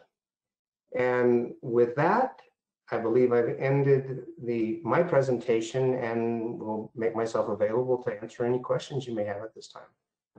Real quickly, Stephen, two things. One is on that last slide, the reason that we care about that is one of the questions you're hearing about the meters is how can the meter be accurate if I'm always getting billed for the same amount of water? And that's why we laid that out, right? Because to explain why there's a reason there, okay? Yeah. Second thing is you're participating in informal council discussion night, and so we're calling people by their first names. So get on board. All right. Old habits die hard, and they don't let me out very often, and this is why. This is why. Okay, well, try harder. All right, council. This was information that you all requested based on some feedback that you're getting from your constituents. What questions or comments do you have, Herb? Yeah, this is more a comment, and this is going back to a piece where Stephen was talking about. The difference between the previous meter and these meters is they're mechanically manufactured out of basically the same materials. Mm-hmm. we had an inquiry that indicated that because the meter was changed out to the new meter, that the customer received a grounding problem at their home. The meter is not the grounding issue. Between the meter pit and a person's home, there's a pipe that's buried in the ground, directly exposed to the earth, out of copper. That is a grounding method under the state electrical law. Having had a master electrician's license, I know where I can go to for a ground. Now, if a ground for the copper line is not near to the electrical service, then the electrician is required to drive an 8-foot ground rod in next to the electrical service and attach to that for the grounding service for the home. So the meters have nothing to do with the house electrical system being grounded. That is also true that if you have an overhead electrical service, whether it's underground into your home or overhead, the grounding requirements for the electrician are the same. Excellent, thank you. Anita, question, comment? I have a question, kind of similar to Councilor Demont. I've heard stories of people the very first month that they have the meters, that they have a real spiky bill where it jumps up, and then after that it seems pretty normal. And recently I forwarded on a question like this from a woman who I have known for years and years. Like, she's taught my child Sunday school. I know her to be very calm, level-headed. And when we forwarded on her bill, and it was in the month that her meter was installed, they were able to tell, because of these new meters, that the extreme usage didn't happen after the new meter, but happened sometime prior. So this is a question I don't expect you to have an answer, but I'd like us to look into. Is there anything that could occur in the installation process that could make the previous meters read a much higher usage than is actual? Just because I've heard it a few times. Our own city utility department looked at our bill and was like, yeah, that was really unusual use for you. And actually, once you got the new meter, your water use went down. It just feels funny, and I feel like I've heard it enough times that I'd like to figure out if it's just that sort where it was. Maybe she left her garden hose on, the night before the new meter came on.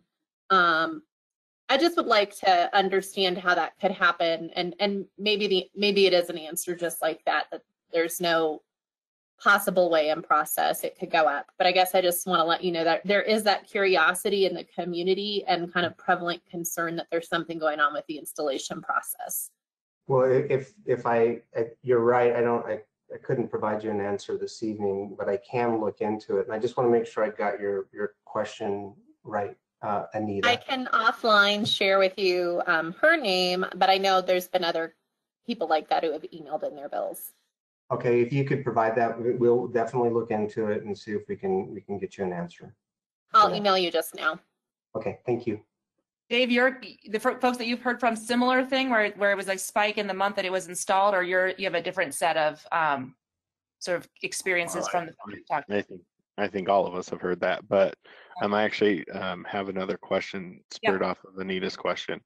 This is just more of a curiosity, so maybe as you work on her question and getting us some information on that. I'm just curious, with all the testing and everything, obviously, any kind of meter has a certain pressure limitation. So, as Anita was talking about the question that she just had for you, I was thinking about, and this is a different kind of meter, but I remember hearing the whole story of the house that blew up in the city because of basically, if I remember right, there was something faulty with the meter or the gas into a home that caused the pressure caused it to fail. So along that lines, and I don't know if this is true or not, I'm just curious, as we're adding all these meters throughout the city, is there fluctuation in pressure in our system, or just in general fluctuation in pressure in the system? How do these meters, I'm sure all these meters have some way of they they compensate for that? Is there like a, you know, pretty wide range that they can tolerate as far as how they operate? And this is just more of a curiosity off of, you know, kind of what Anita's saying and thinking through. Obviously, you've been attaching these new meters. This has been going on, you know, throughout the city. I remember when they did mine, it was in the midst of you know, everything really being bad in the beginning of April. But man, they just went down the street. I'd see them, you know, one after another, just kind of going through them. So how can you, do you have any information on that, or is that something you could follow up with us? I can give you a brief answer. So fundamentally, the pressures are maintained within the distribution through pressure regulating valves. And those are control valves that monitor the upstream pressure and then kind of reduce it or increase it for downstream pressure. The example that you're giving about the home that had concerns with the water pressure was due to a failed pressure regulating valve in the system, which what happens is when they fail, they actually open up all the way. So all the pressure had moved from the upstream side to the downstream side, causing some issues on the customer's service. It had nothing to do with the water meter. It was actually a control valve that are strategically placed throughout the distribution system. The other example you mentioned was, I believe it was due to a faulty gas meter, and that was the whole bill blew up, I believe, over by City Hall some years ago.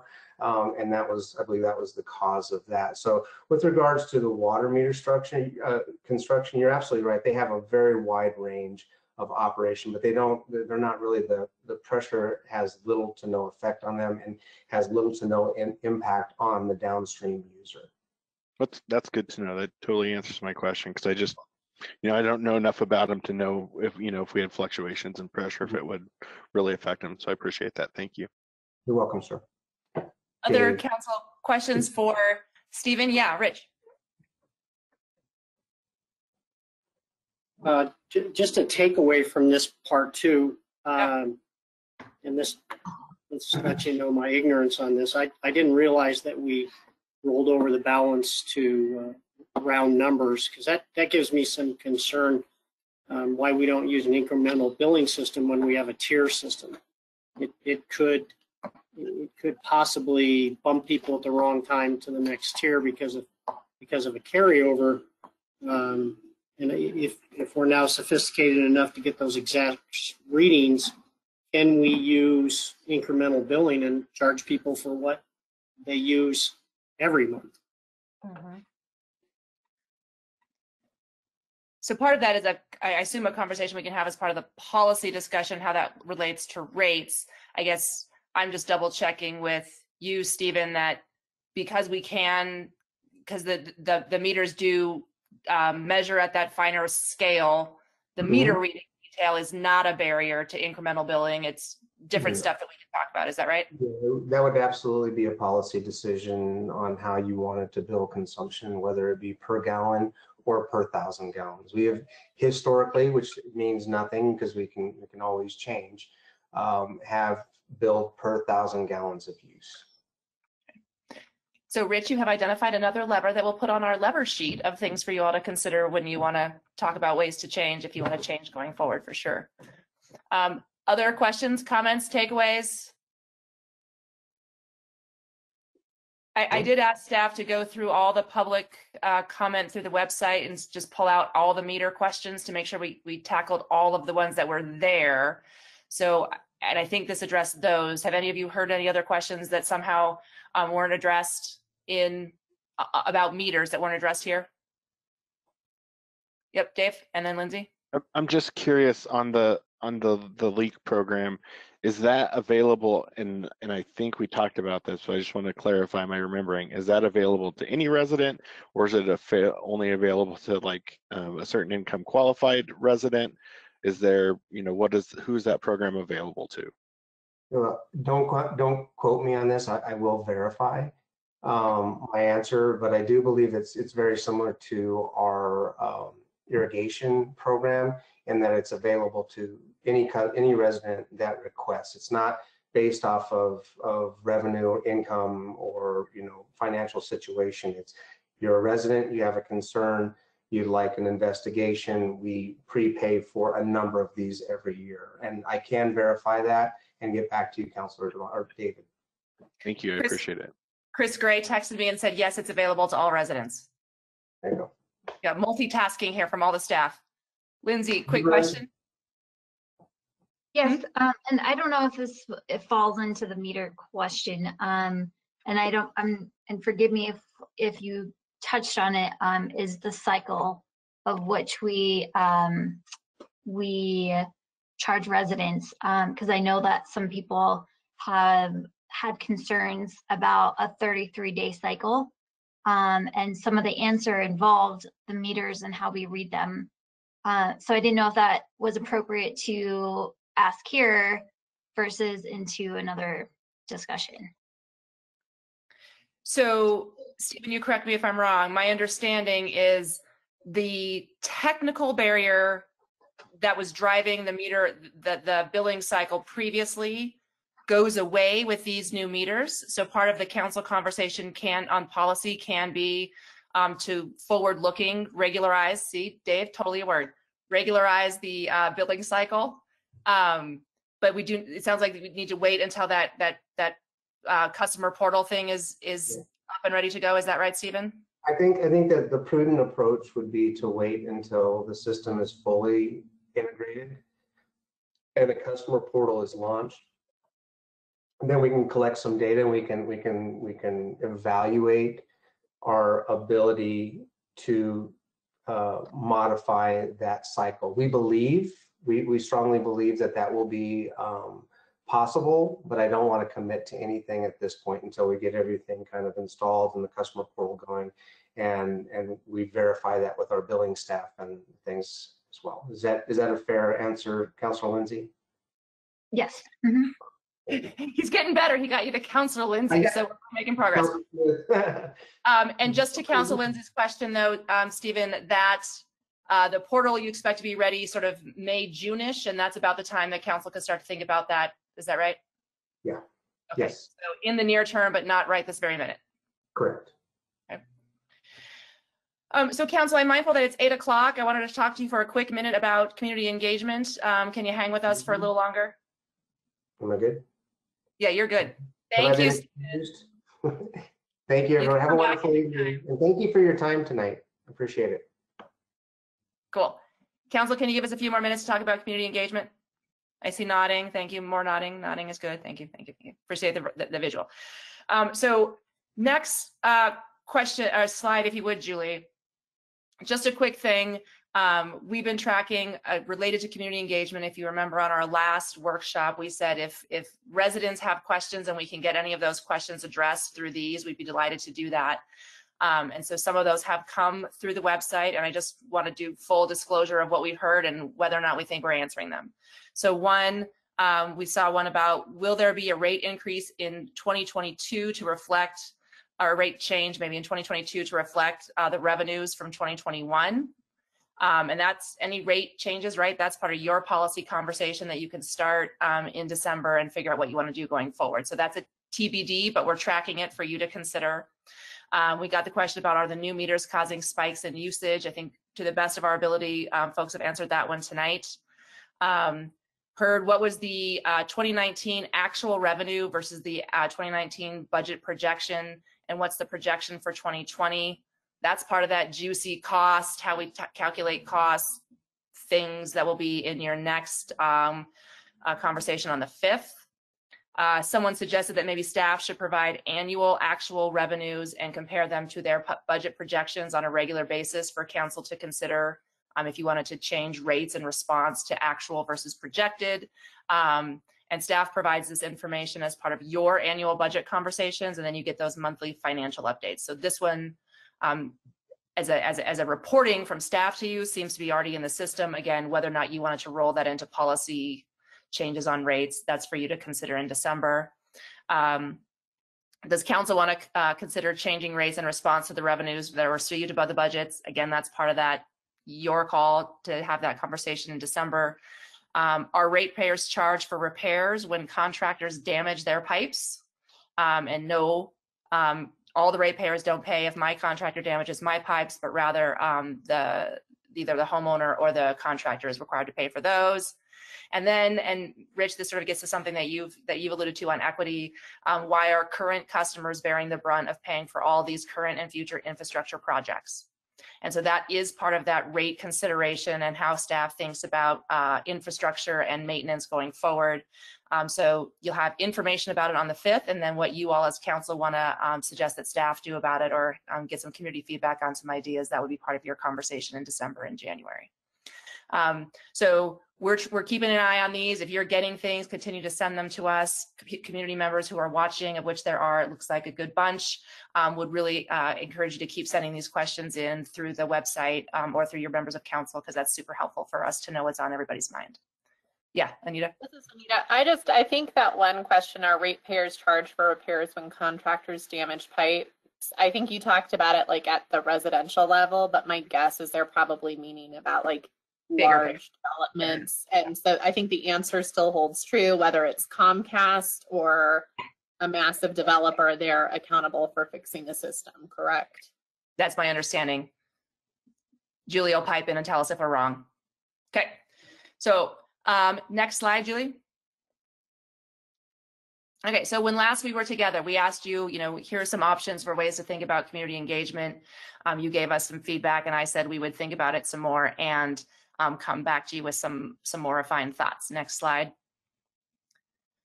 So we went through and looked at the overall schedule. I heard what you all said, and I just wanted to start with some general principles of community engagement that we think about. The first one is we ask for input on things that matter to people. We ask for input in ways that can influence the outcome. Anita, this is part of what you were saying last time of if it's not going to influence, then we're not going to ask them. The third one is we ask for input in ways and places that are accessible and convenient to people so that it's not hard for them to engage. We try to minimize the barriers to engagement. And the fourth one is we ask for input at a time when it can be used to influence the outcome. So timing does matter.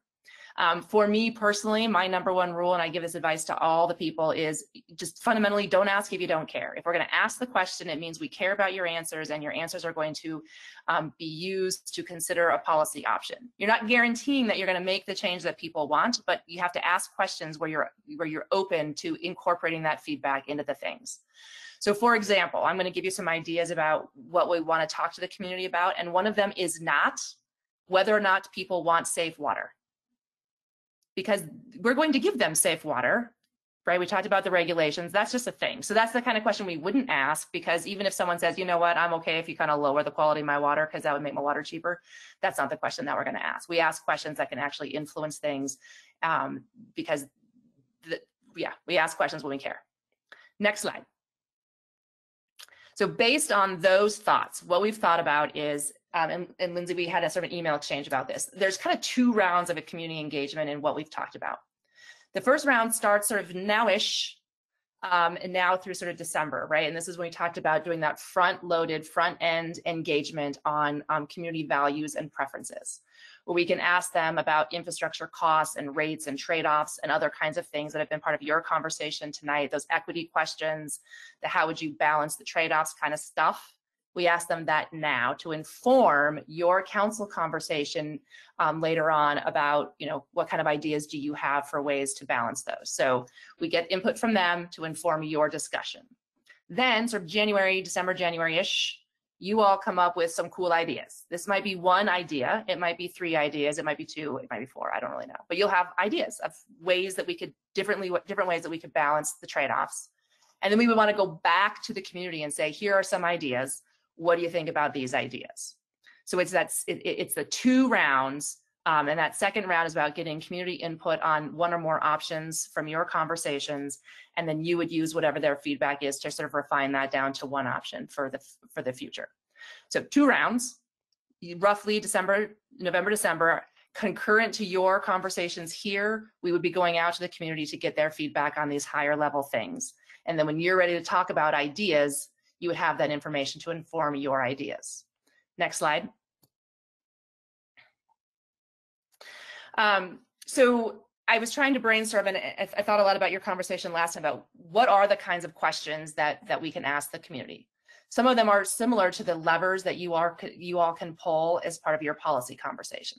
We can ask them, what are their level of service expectations? We can ask them questions about their level of concern about long-term needs and future infrastructure and how they think about that.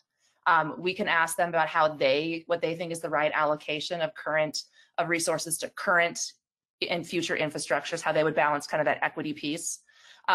We could ask them, if you're concerned about the future, but high rates or current rate structure is not for you, what other ideas or options, do we want to kick around? Maybe community people are real smart. Maybe they have some sweet ideas. We could ask them something about their level of concern about their rates and their current bills. Maybe I suspect there's a range of opinions in your community. It's a nice broad diversity of humanity. But mostly, why does that concern them? Do you have those people, a lot of those people who are not, making hard trade-offs in their personal expenditures, et cetera?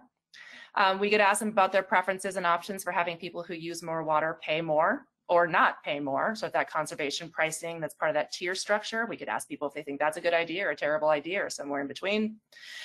We could ask them what kind of considerations they think should be included or not included in rates, conservation, future planning, what have you. And we could ask them sort of prioritization value questions about low bills now versus future planning and how do you balance those things. These are all just ideas that would give you a sense of how the community weighs these kinds of things. And then you might come up with different packages of ideas that weigh them differently based on what you've heard. Next slide. So then that would happen, and then you have this interlude, sort of December, January-ish. Timing is TBD, depending on how long it takes you to come up with what your ideas are. That's why we're saying January, just to be on the outside. So you'll develop one or more options. They'll be based on all the things that you've learned from staff and from your conversations with each other. They'll be informed by those community preference and values that we'll get from the engagement. Again, it might be one option, it might be more than one option. And a single, what we're calling an option, could be a package of ideas. It could be, this kind of a rate structure with this kind of a planning for the future, with this kind of a thing and that kind of thing, with where you've toggled the pieces differently in different options. That's why you might have multiple options, because you have so many levers that we've identified that you can play with that might help you get to multiple options to run by the community and see what they think. Next slide. So then you'd have options, and then we would take those options out, one or more options out to the community and say, so here's that list of interests that council was trying to balance with these ideas. Here's what the one or more ideas are. And for those ideas, we would ask the community, what do you like? What concerns do you have? What changes would you want to recommend to make each option better? And community members are so awesome at this kind of feedback. They're so thoughtful. And then we would also invite additional ideas. What interests or values are not fully addressed here, or what additional suggestions or ideas do you have? And again, yard that all up and bring it back to you. So that's that second window of engagement. Next slide.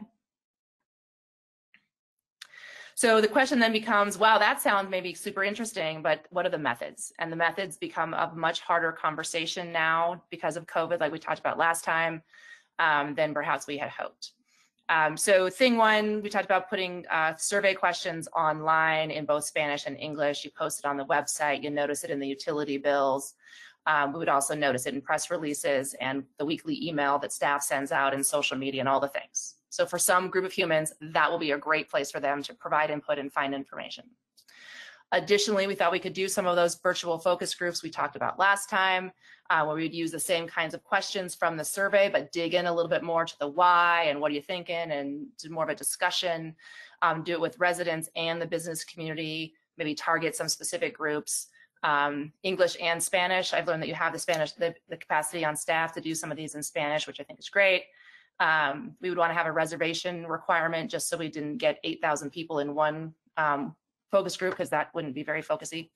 The thinking is sort of 10-ish people per group, doing at least 5 and more if time and interest is there.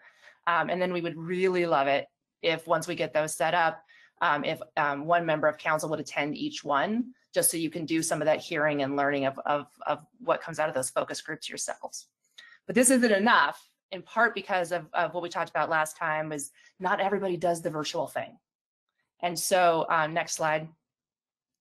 In person gets really hard. So often, you know, in these things, we have people stand outside the grocery store. That's just not feeling safe and really uncomfortable. I've learned that you have done in the past a telephone poll through a contractor that does statistically verifiable telephone surveys. More people have telephones than have computers, internet, and all the things. So the hope is this might equalize a little bit of the demographic representation by doing the telephone model. They can do it, the telephone polling, in Spanish and English. And again, we would hope that we would get an increased likelihood of a representative sample of your community. I'm going to come back to this here in a minute, but go on next slide, Julie. Some additional things to consider. Again, COVID permitting, I would love to do in-person focus groups. I'd love to have you have staff get actual people together and actually have a conversation like we used to do in the old timey days. And those could be place-based or group-based, you know, this part of the city or this specific demographic. And that would make it easier to target underserved communities for that kind of engagement. Again, doing it in English and Spanish. The COVID outlook does not look great for this, but it still is a thing that we could consider if things change. And then some really targeted outreach to those underserved communities. Growing Home is a partner with the city and has some relationships there. And there are other organizations that my understanding is the city works with that you could leverage for that. And then part of the conversation isn't just, hey, tell the people to engage with us, but rather, hey, Growing Home, this is a community you work with. What additional methods would you recommend for engaging these folks? And then staff would proceed based on whatever those recommendations are. Next slide. Hey, that was the last slide. So here's the thing. This ends up being a really, really critical component of your conversation. And if we want to do these things, we kind of need to get after it right now. But the other thing is, given the range of perspectives on council and the range of perspectives in the community, I would hope that maybe a couple of you would be willing to sit down with staff and maybe if there's going to be a telephone polling contractor, sit down with them to help frame up the questions so that we're sure that whatever comes out of this, you as council have confidence that it's balanced, that it represents the questions that you all have. Because I just made up what was on that slide. You probably have smarter and different and better ideas, and we should, you know, use yours and not mine. So the primary questions for you tonight are, overall, does that sound like a plan? And if not, what would you like us to do instead? And are there a couple of you that would be willing to sit down with staff and think through the specific details of it so that whatever happened gave you confidence? What are your thoughts? Yeah, Dave. I'm just curious on this. Like I like as many data points as possible so that we make sure that we're getting the different parts of the city. We have a very large, diverse city. Yeah. But when you talk about the statistically valid survey, you know, I'd be curious the results of the phone ones we've done versus like when we do the citizen survey where they actually send out postcards. So I don't know if that's something we've contemplated or what the cost would be for this. But I mean, if, you know, I'd be curious the difference between those two things. Okay. So maybe that's some feedback from staff that we could gather. Yep, we can probably get you some information about that. And if separate from the cost, if it was cost permitting, would you want to do both of the things, the telephone survey and postcards, Dave, or would you think pick whichever one gets you the best representative sample and the most response? I'd be open to it. I think it would be interesting to be able to measure those against each other as well as measure them against the feedback that we get from our other data points. I think that one of the, I don't want to call it an issue because I am super glad that all the people who are diehard local government nerds like the 7 of us show up to all our meetings. However, we do get kind of the rank and file people, and although we do want to hear from those people, we want to make sure that we're hearing from the people, you know, that are engaged in this and are affected by this, that maybe don't nerd out as much as we do on local government. Lucky ducks that they might be. Yeah. Other perspectives, council? Yeah, Rich? As far as the survey too, and I agree with Dave that, it's nice to see that balance between those two sides. We all know about telephone surveys and the lack of landlines now and how that weights that. But I'm also concerned is how we can weight the surveys. Honestly, if we survey a population that is primarily year-round indoor users, they have a different perspective than those people who are at tier 2 and then at tier 3. So there's got to be some consideration of weighting that way. And that's, the postcards can balance that, and then, the phone side can that. So that we can see those spectrums and then break that data down inside those. Fantastic. Yep, I think that's right. I think the other thing you could do to get at that is there's maybe some demographic questions you could ask at the beginning to sort, so you could know what kind of water user it was. But I think maybe doing all those things would give you the most reliable data. Anita, what do you think? Oh, mute. Mute.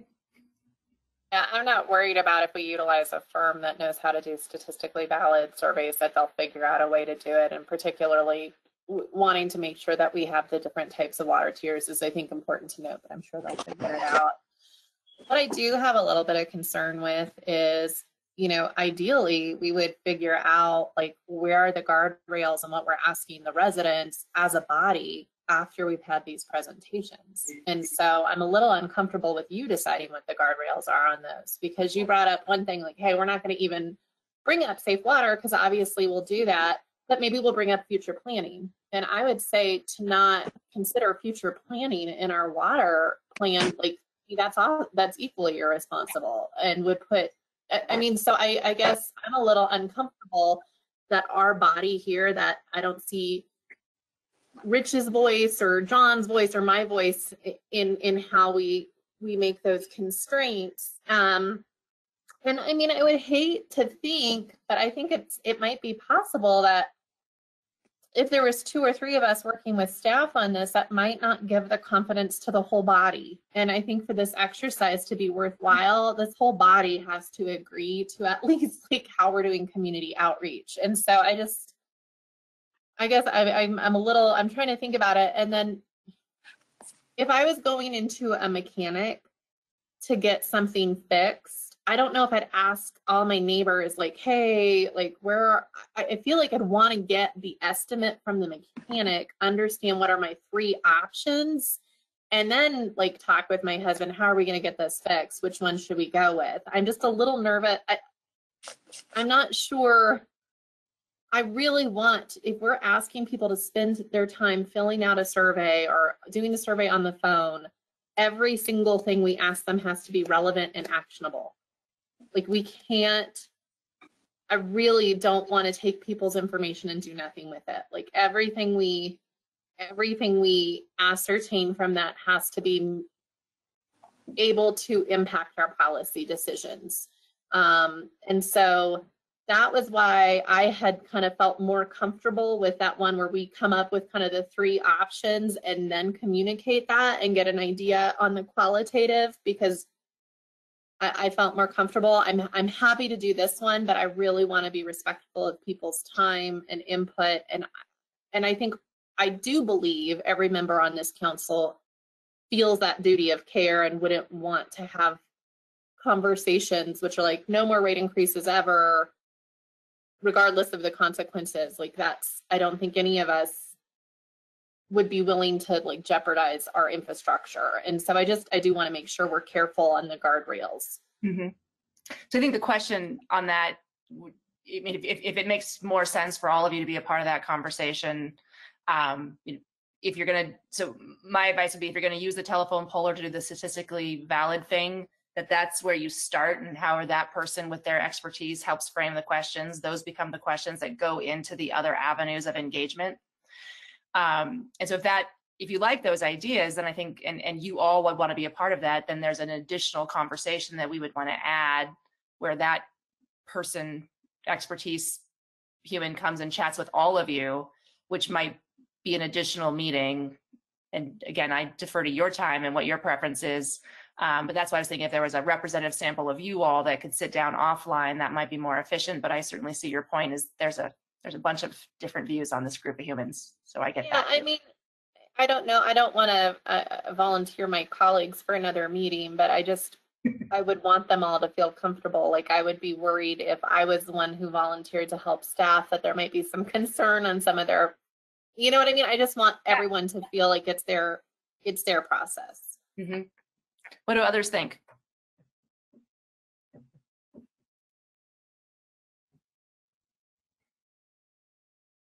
Yeah, Lindsay? I think this is, it's, and you're right, we did have a email exchange because I couldn't quite put my finger on how this was different than what was proposed in March, in April-ish, for going out to the public to explain rates and explain how we got here and where we're going in the future. But this is a little bit more direction oriented, which is good. But I would have to agree. I think Dave said this in the last meeting, was not to rush any of the conversations and the perspectives that we could gather from our community. And I agree. I think that this shouldn't be a rushed process.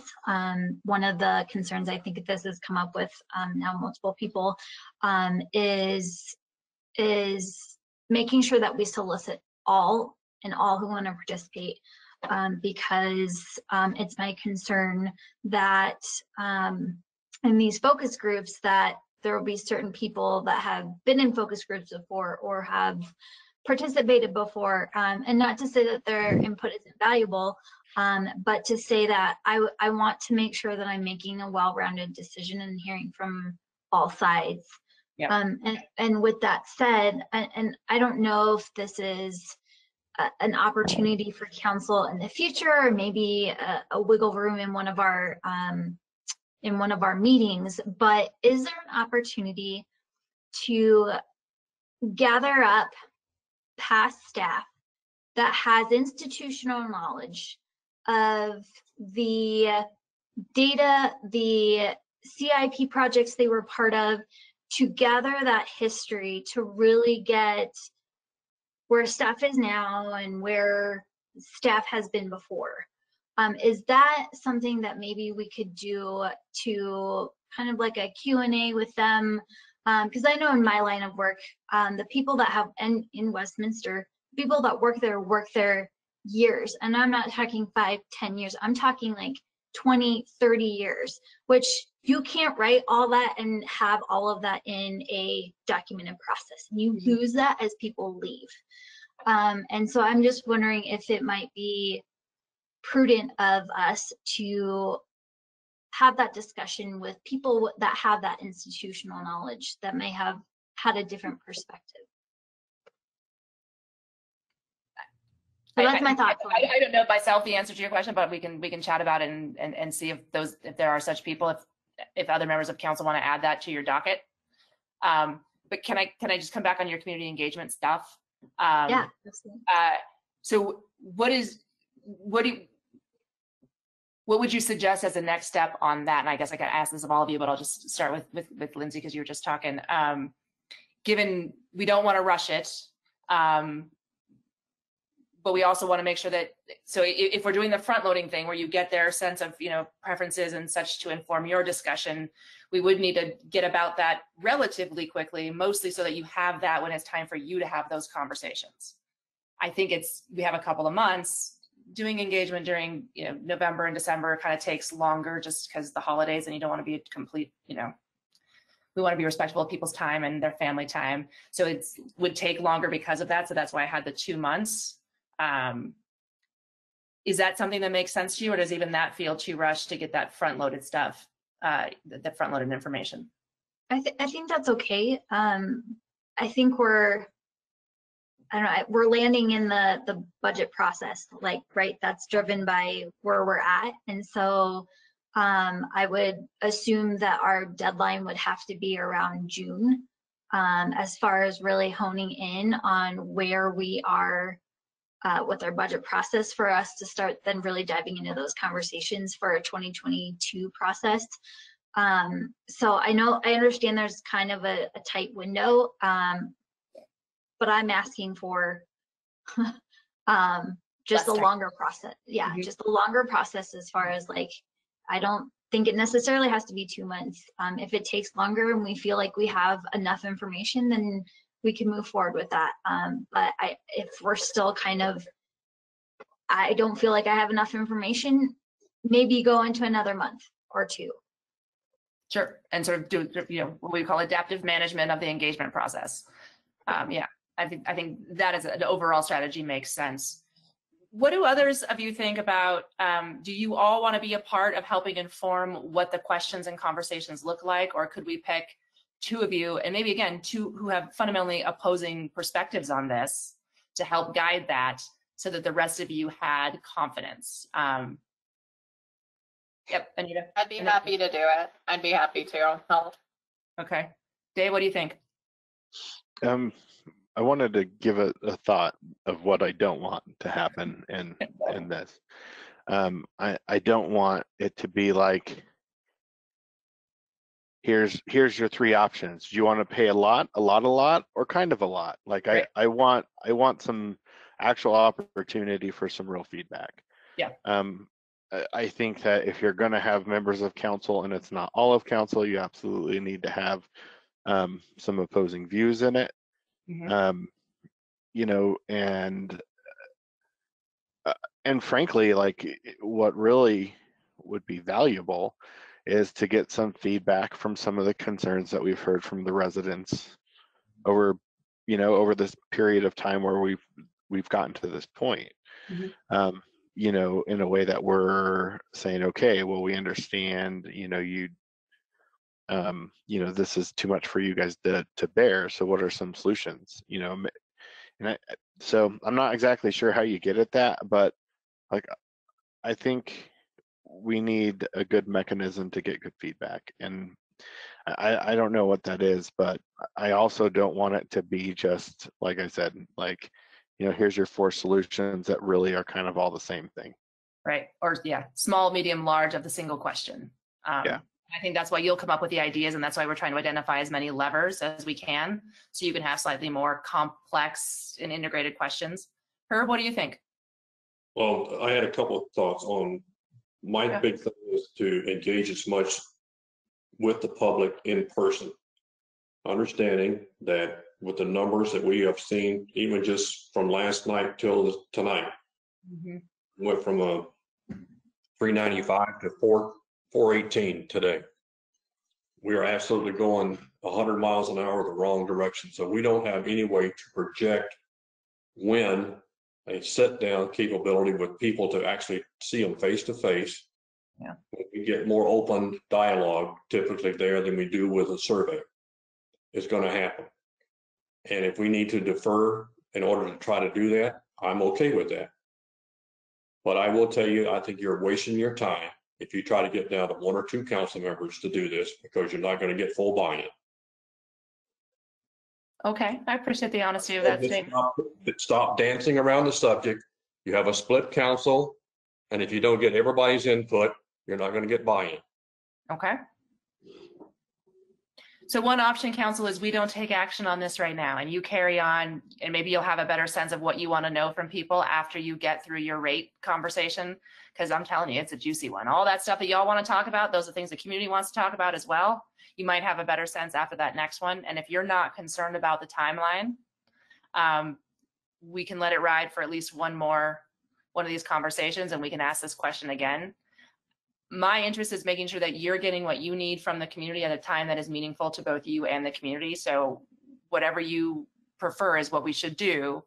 I don't myself anticipate having a role in this, so it's not relevant to me directly in any way. Yeah, Dave. Keep in mind, these meetings is not just for council. That's why they're open to the public, and the people are able to listen in and gain information that they don't know before. Right. So this is an education time for more than just the 7 members. Yep. Okay. Dave? I just fully want to support what the mayor just said. Okay. is, and I said this before, as far as like, I don't want to rush this. And I think that one of the things that has happened between our last meeting and today, and from even yesterday, today, to the mayor's point, is our numbers keep climbing. And I really want face-to-face interaction. And that was, part of the reason that I don't want to rush it. Earlier, when we talked about this before, I brought up the holiday season. So I still think that that's an indicator, but it's far less of an indicator than what's going on with COVID right now, when you have, one half of our city or more in a much more stringent situation than the other half, and the other half still going in the wrong direction as far as COVID's concerned. So I think that's a very valid point that the mayor makes, and I think, I don't think it hurts to kind of slow on this. So given what I've heard, does it make sense that we will do the 2 rate conversations, one on water and one on wastewater, and then maybe have this conversation again and do nothing in the meantime? Is that your preference? I see at least 4 of you nodding. Yep. Okay. The rest of you, John, you can live with that? You didn't nod either way. Do you want to share your thoughts just so we have them? See, I actually have a different opinion, I guess. I don't want to rush things, obviously, but I mean, people are very concerned about this right now. I don't want to drag it out. I think people need to express their opinions. We need to reach out quickly. And I actually feel differently than the group right now. I feel like people are pretty upset. I hear that regularly, and I want to probably act on this sooner rather than later. I think we need to get their input and have a mechanism for them to communicate that with us now and as soon as possible, not postpone it until down the road. I don't think I don't support that, but whatever the group wants to do, I'll follow that. So thank you. Okay. I think that John has a really good, valid point, and normally I would agree. I think my concern is I don't want to appear like I've seen some situations, not in this council, but in other councils in, surrounding us, where they've went through some big decisions under these COVID constraints, and it kind of, it made people upset because they feel like, hey, you're not accessible right now. So I agree with what John's saying as far as like, it needs to be addressed, but I also want to make sure that it's accessible. So I don't know what the right in between is, but I think I feel both ways. So like, I agree with what John's saying, but I also agree with the mayor. And again, I don't know what the right answer is and how we address it, but they are both valid concerns. Catherine, thoughts?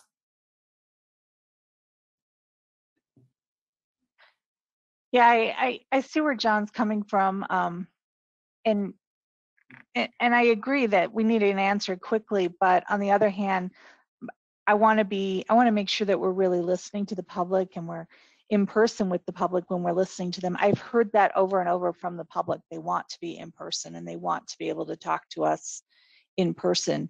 But this is not the time to be gathering in person with our numbers the way they are. So I struggle the same way you do, John, which makes me think, but I think going slower makes more sense right now. I know it's not the answer everybody wants. I don't know. It's tough, and I wonder, John, if what the issue that you've raised is somewhat mitigated by the fact that we're entering into the fall. And I mean, granted, it was like 80 degrees in November last year, but that maybe the impact that people are experiencing of water rates in this watering season will start to diminish as we go into the holidays, theoretically, as the weather cools. And so maybe that softens that impact a little bit and gives you a little bit more time. What do you think? Well, that's fine. I mean, I think that the consensus of the group is kind of out there. I expressed kind of my thoughts, and I think it's not probably exactly in lockstep with the whole group. So I'll abide by the wishes of the group. So thank you. Okay. So given that it's not perfect for all the reasons that you all have described, it sounds like the will of council at this time is to wait on this, get through these rate workshops, and then see where we are. Because then you'll know what you want to ask. Maybe you'll already converge on a couple of options and want to go right out and just get feedback on those options. Maybe you'll have a better sense of which of the levers are interesting questions, which are you really open to thinking about, to Anita's point. Does that sound about right, Catherine? Yeah, so what you're proposing is that we basically go through 2 more sessions, and then we basically have this conversation again. Is that what I'm hearing? Yes. And so we have a session on November 5th, and then we Mhm. have a session, when's the session after that? I want to say the 17th of November, shortly thereafter. So it's about a month. And here's my I want to let you know what I'm expecting. So the way we have them scheduled is water rates, costs and rates for one, and wastewater costs and rates for one. And what I think is really going to happen is some of water costs and rates in the first one, and the rest of water costs and rates in the second one, and then the wastewater, because the wastewater is vastly more straightforward once we do all the other stuff. Yeah. Yeah. So I mean, then you're pushing up against Thanksgiving, right? So then whatever decision you would want to make at that time about how to engage the community then is much more directly and critically influenced by the holidays. But if your hair's not on fire to get this resolved, lickety split, we have time to sort this out once you have more information after those discussions. Okay. Does that seem like an adequate plan, given that it's imperfect and COVID is ruining all the good things? Yeah. I Anita? mean, I think it's fine. We spent 42 minutes now talking about this, and I think the point that John brings up is a good one, that like right now, water rates is a really divisive issue in our community. And there's a lot of claims that are going around that aren't accurate in regards to what even happened with our water rates, why they were done, where the money goes, all of these things. And so, my hope is some of that immediacy that John is asking for is being answered just through these sessions, right? And some of that like need that maybe will help diffuse some of the division within our community, and people be like, wow, I don't agree with their choice, but at least I get that it wasn't like crazy, can happen, right? Okay. Like maybe that can happen, or maybe people's like understanding, thinking about, wow, my turn on my tap, I never really thought where the water comes from. There's a lot more that goes into it. Mm-hmm. Maybe that happens, but fundamentally we have decisions in front of us, right? And I just think that with COVID, with us not all being on the same page yet, with really truly wanting to have buy-in with this organization, with wanting to know what do we need to learn from our residents that's going to be meaningful to us, I do think we can wait those 2 weeks. But I don't want to dismiss John's comments at all, because I think they're really accurate. There's like pain in our community and division and confusion, and people want an outlet for that, right? They need to express their frustration, and I think I appreciate him wanting to provide that avenue right now. But I would remind anyone listening right now that you can partake the same way that Heather just read those questions that came in, that you can participate, not in real time right now, but those can be memorialized, brought back to us as council, and we'll be digesting them as we're having these conversations. And so maybe it's a yes and, I guess. Okay, excellent. All right, council, any last thoughts on that? I really appreciate your commitment to this issue and to hearing your community and representing them. I don't know if they know it, but I think they're lucky to have such honestly, diverse councils. That's democracy at work. It just brings me joy. Nerd. So coming out of this, it sounds like our plan is we're going to talk about rates, and it's going to be so juicy. It's going to blow your mind. You're going to love it. You're going to love it. Looking at you, all of you. And that's at our next meeting. And then wastewater will come after that. I think there'll be a pretty blurry line between those two. And at the end of those two conversations, we'll revisit this again. In the meantime, if you have additional questions that pop into your head, you should shoot them to me or to staff. Community members, again, you can go to the website, and there's lots of questions there. There's a comment form where you can put your questions in there. We'll do what we did today. Every meeting will capture what we've heard. The summary of our previous workshop is also uploaded there, so you can look at that if you want to revisit the fun that was the first conversation. And we'll do one of those again for each one of these meetings. Anita, I haven't forgotten about your question to staff about if we can get some of this written in advance and what that might look like. So we'll chat about that. And I think Or almost as a recap, just Mhm. even if you can't do it in advance, summary of what the last 2 meetings Yeah. are. that'd be cool. Technical, because I had a whole page of questions from the last one. And looking at them, I was like, why was I asking that? And Fair enough. I mean, yeah, so I think that I need to have that. Okay. Yeah, we'll Old figure Gray out Mary, what she used to be. I can't process. I can't retain it all. So Fair enough. All right. Anyone else have any last thoughts or requests before we send you back on your lives? Thank you for your patience and perseverance, particularly those of you who are ready for the cost conversations and thought this one was a slog. I hope you like the next one, and I look forward to seeing you then. In the meantime, be safe out there. These are tricky times. Take care.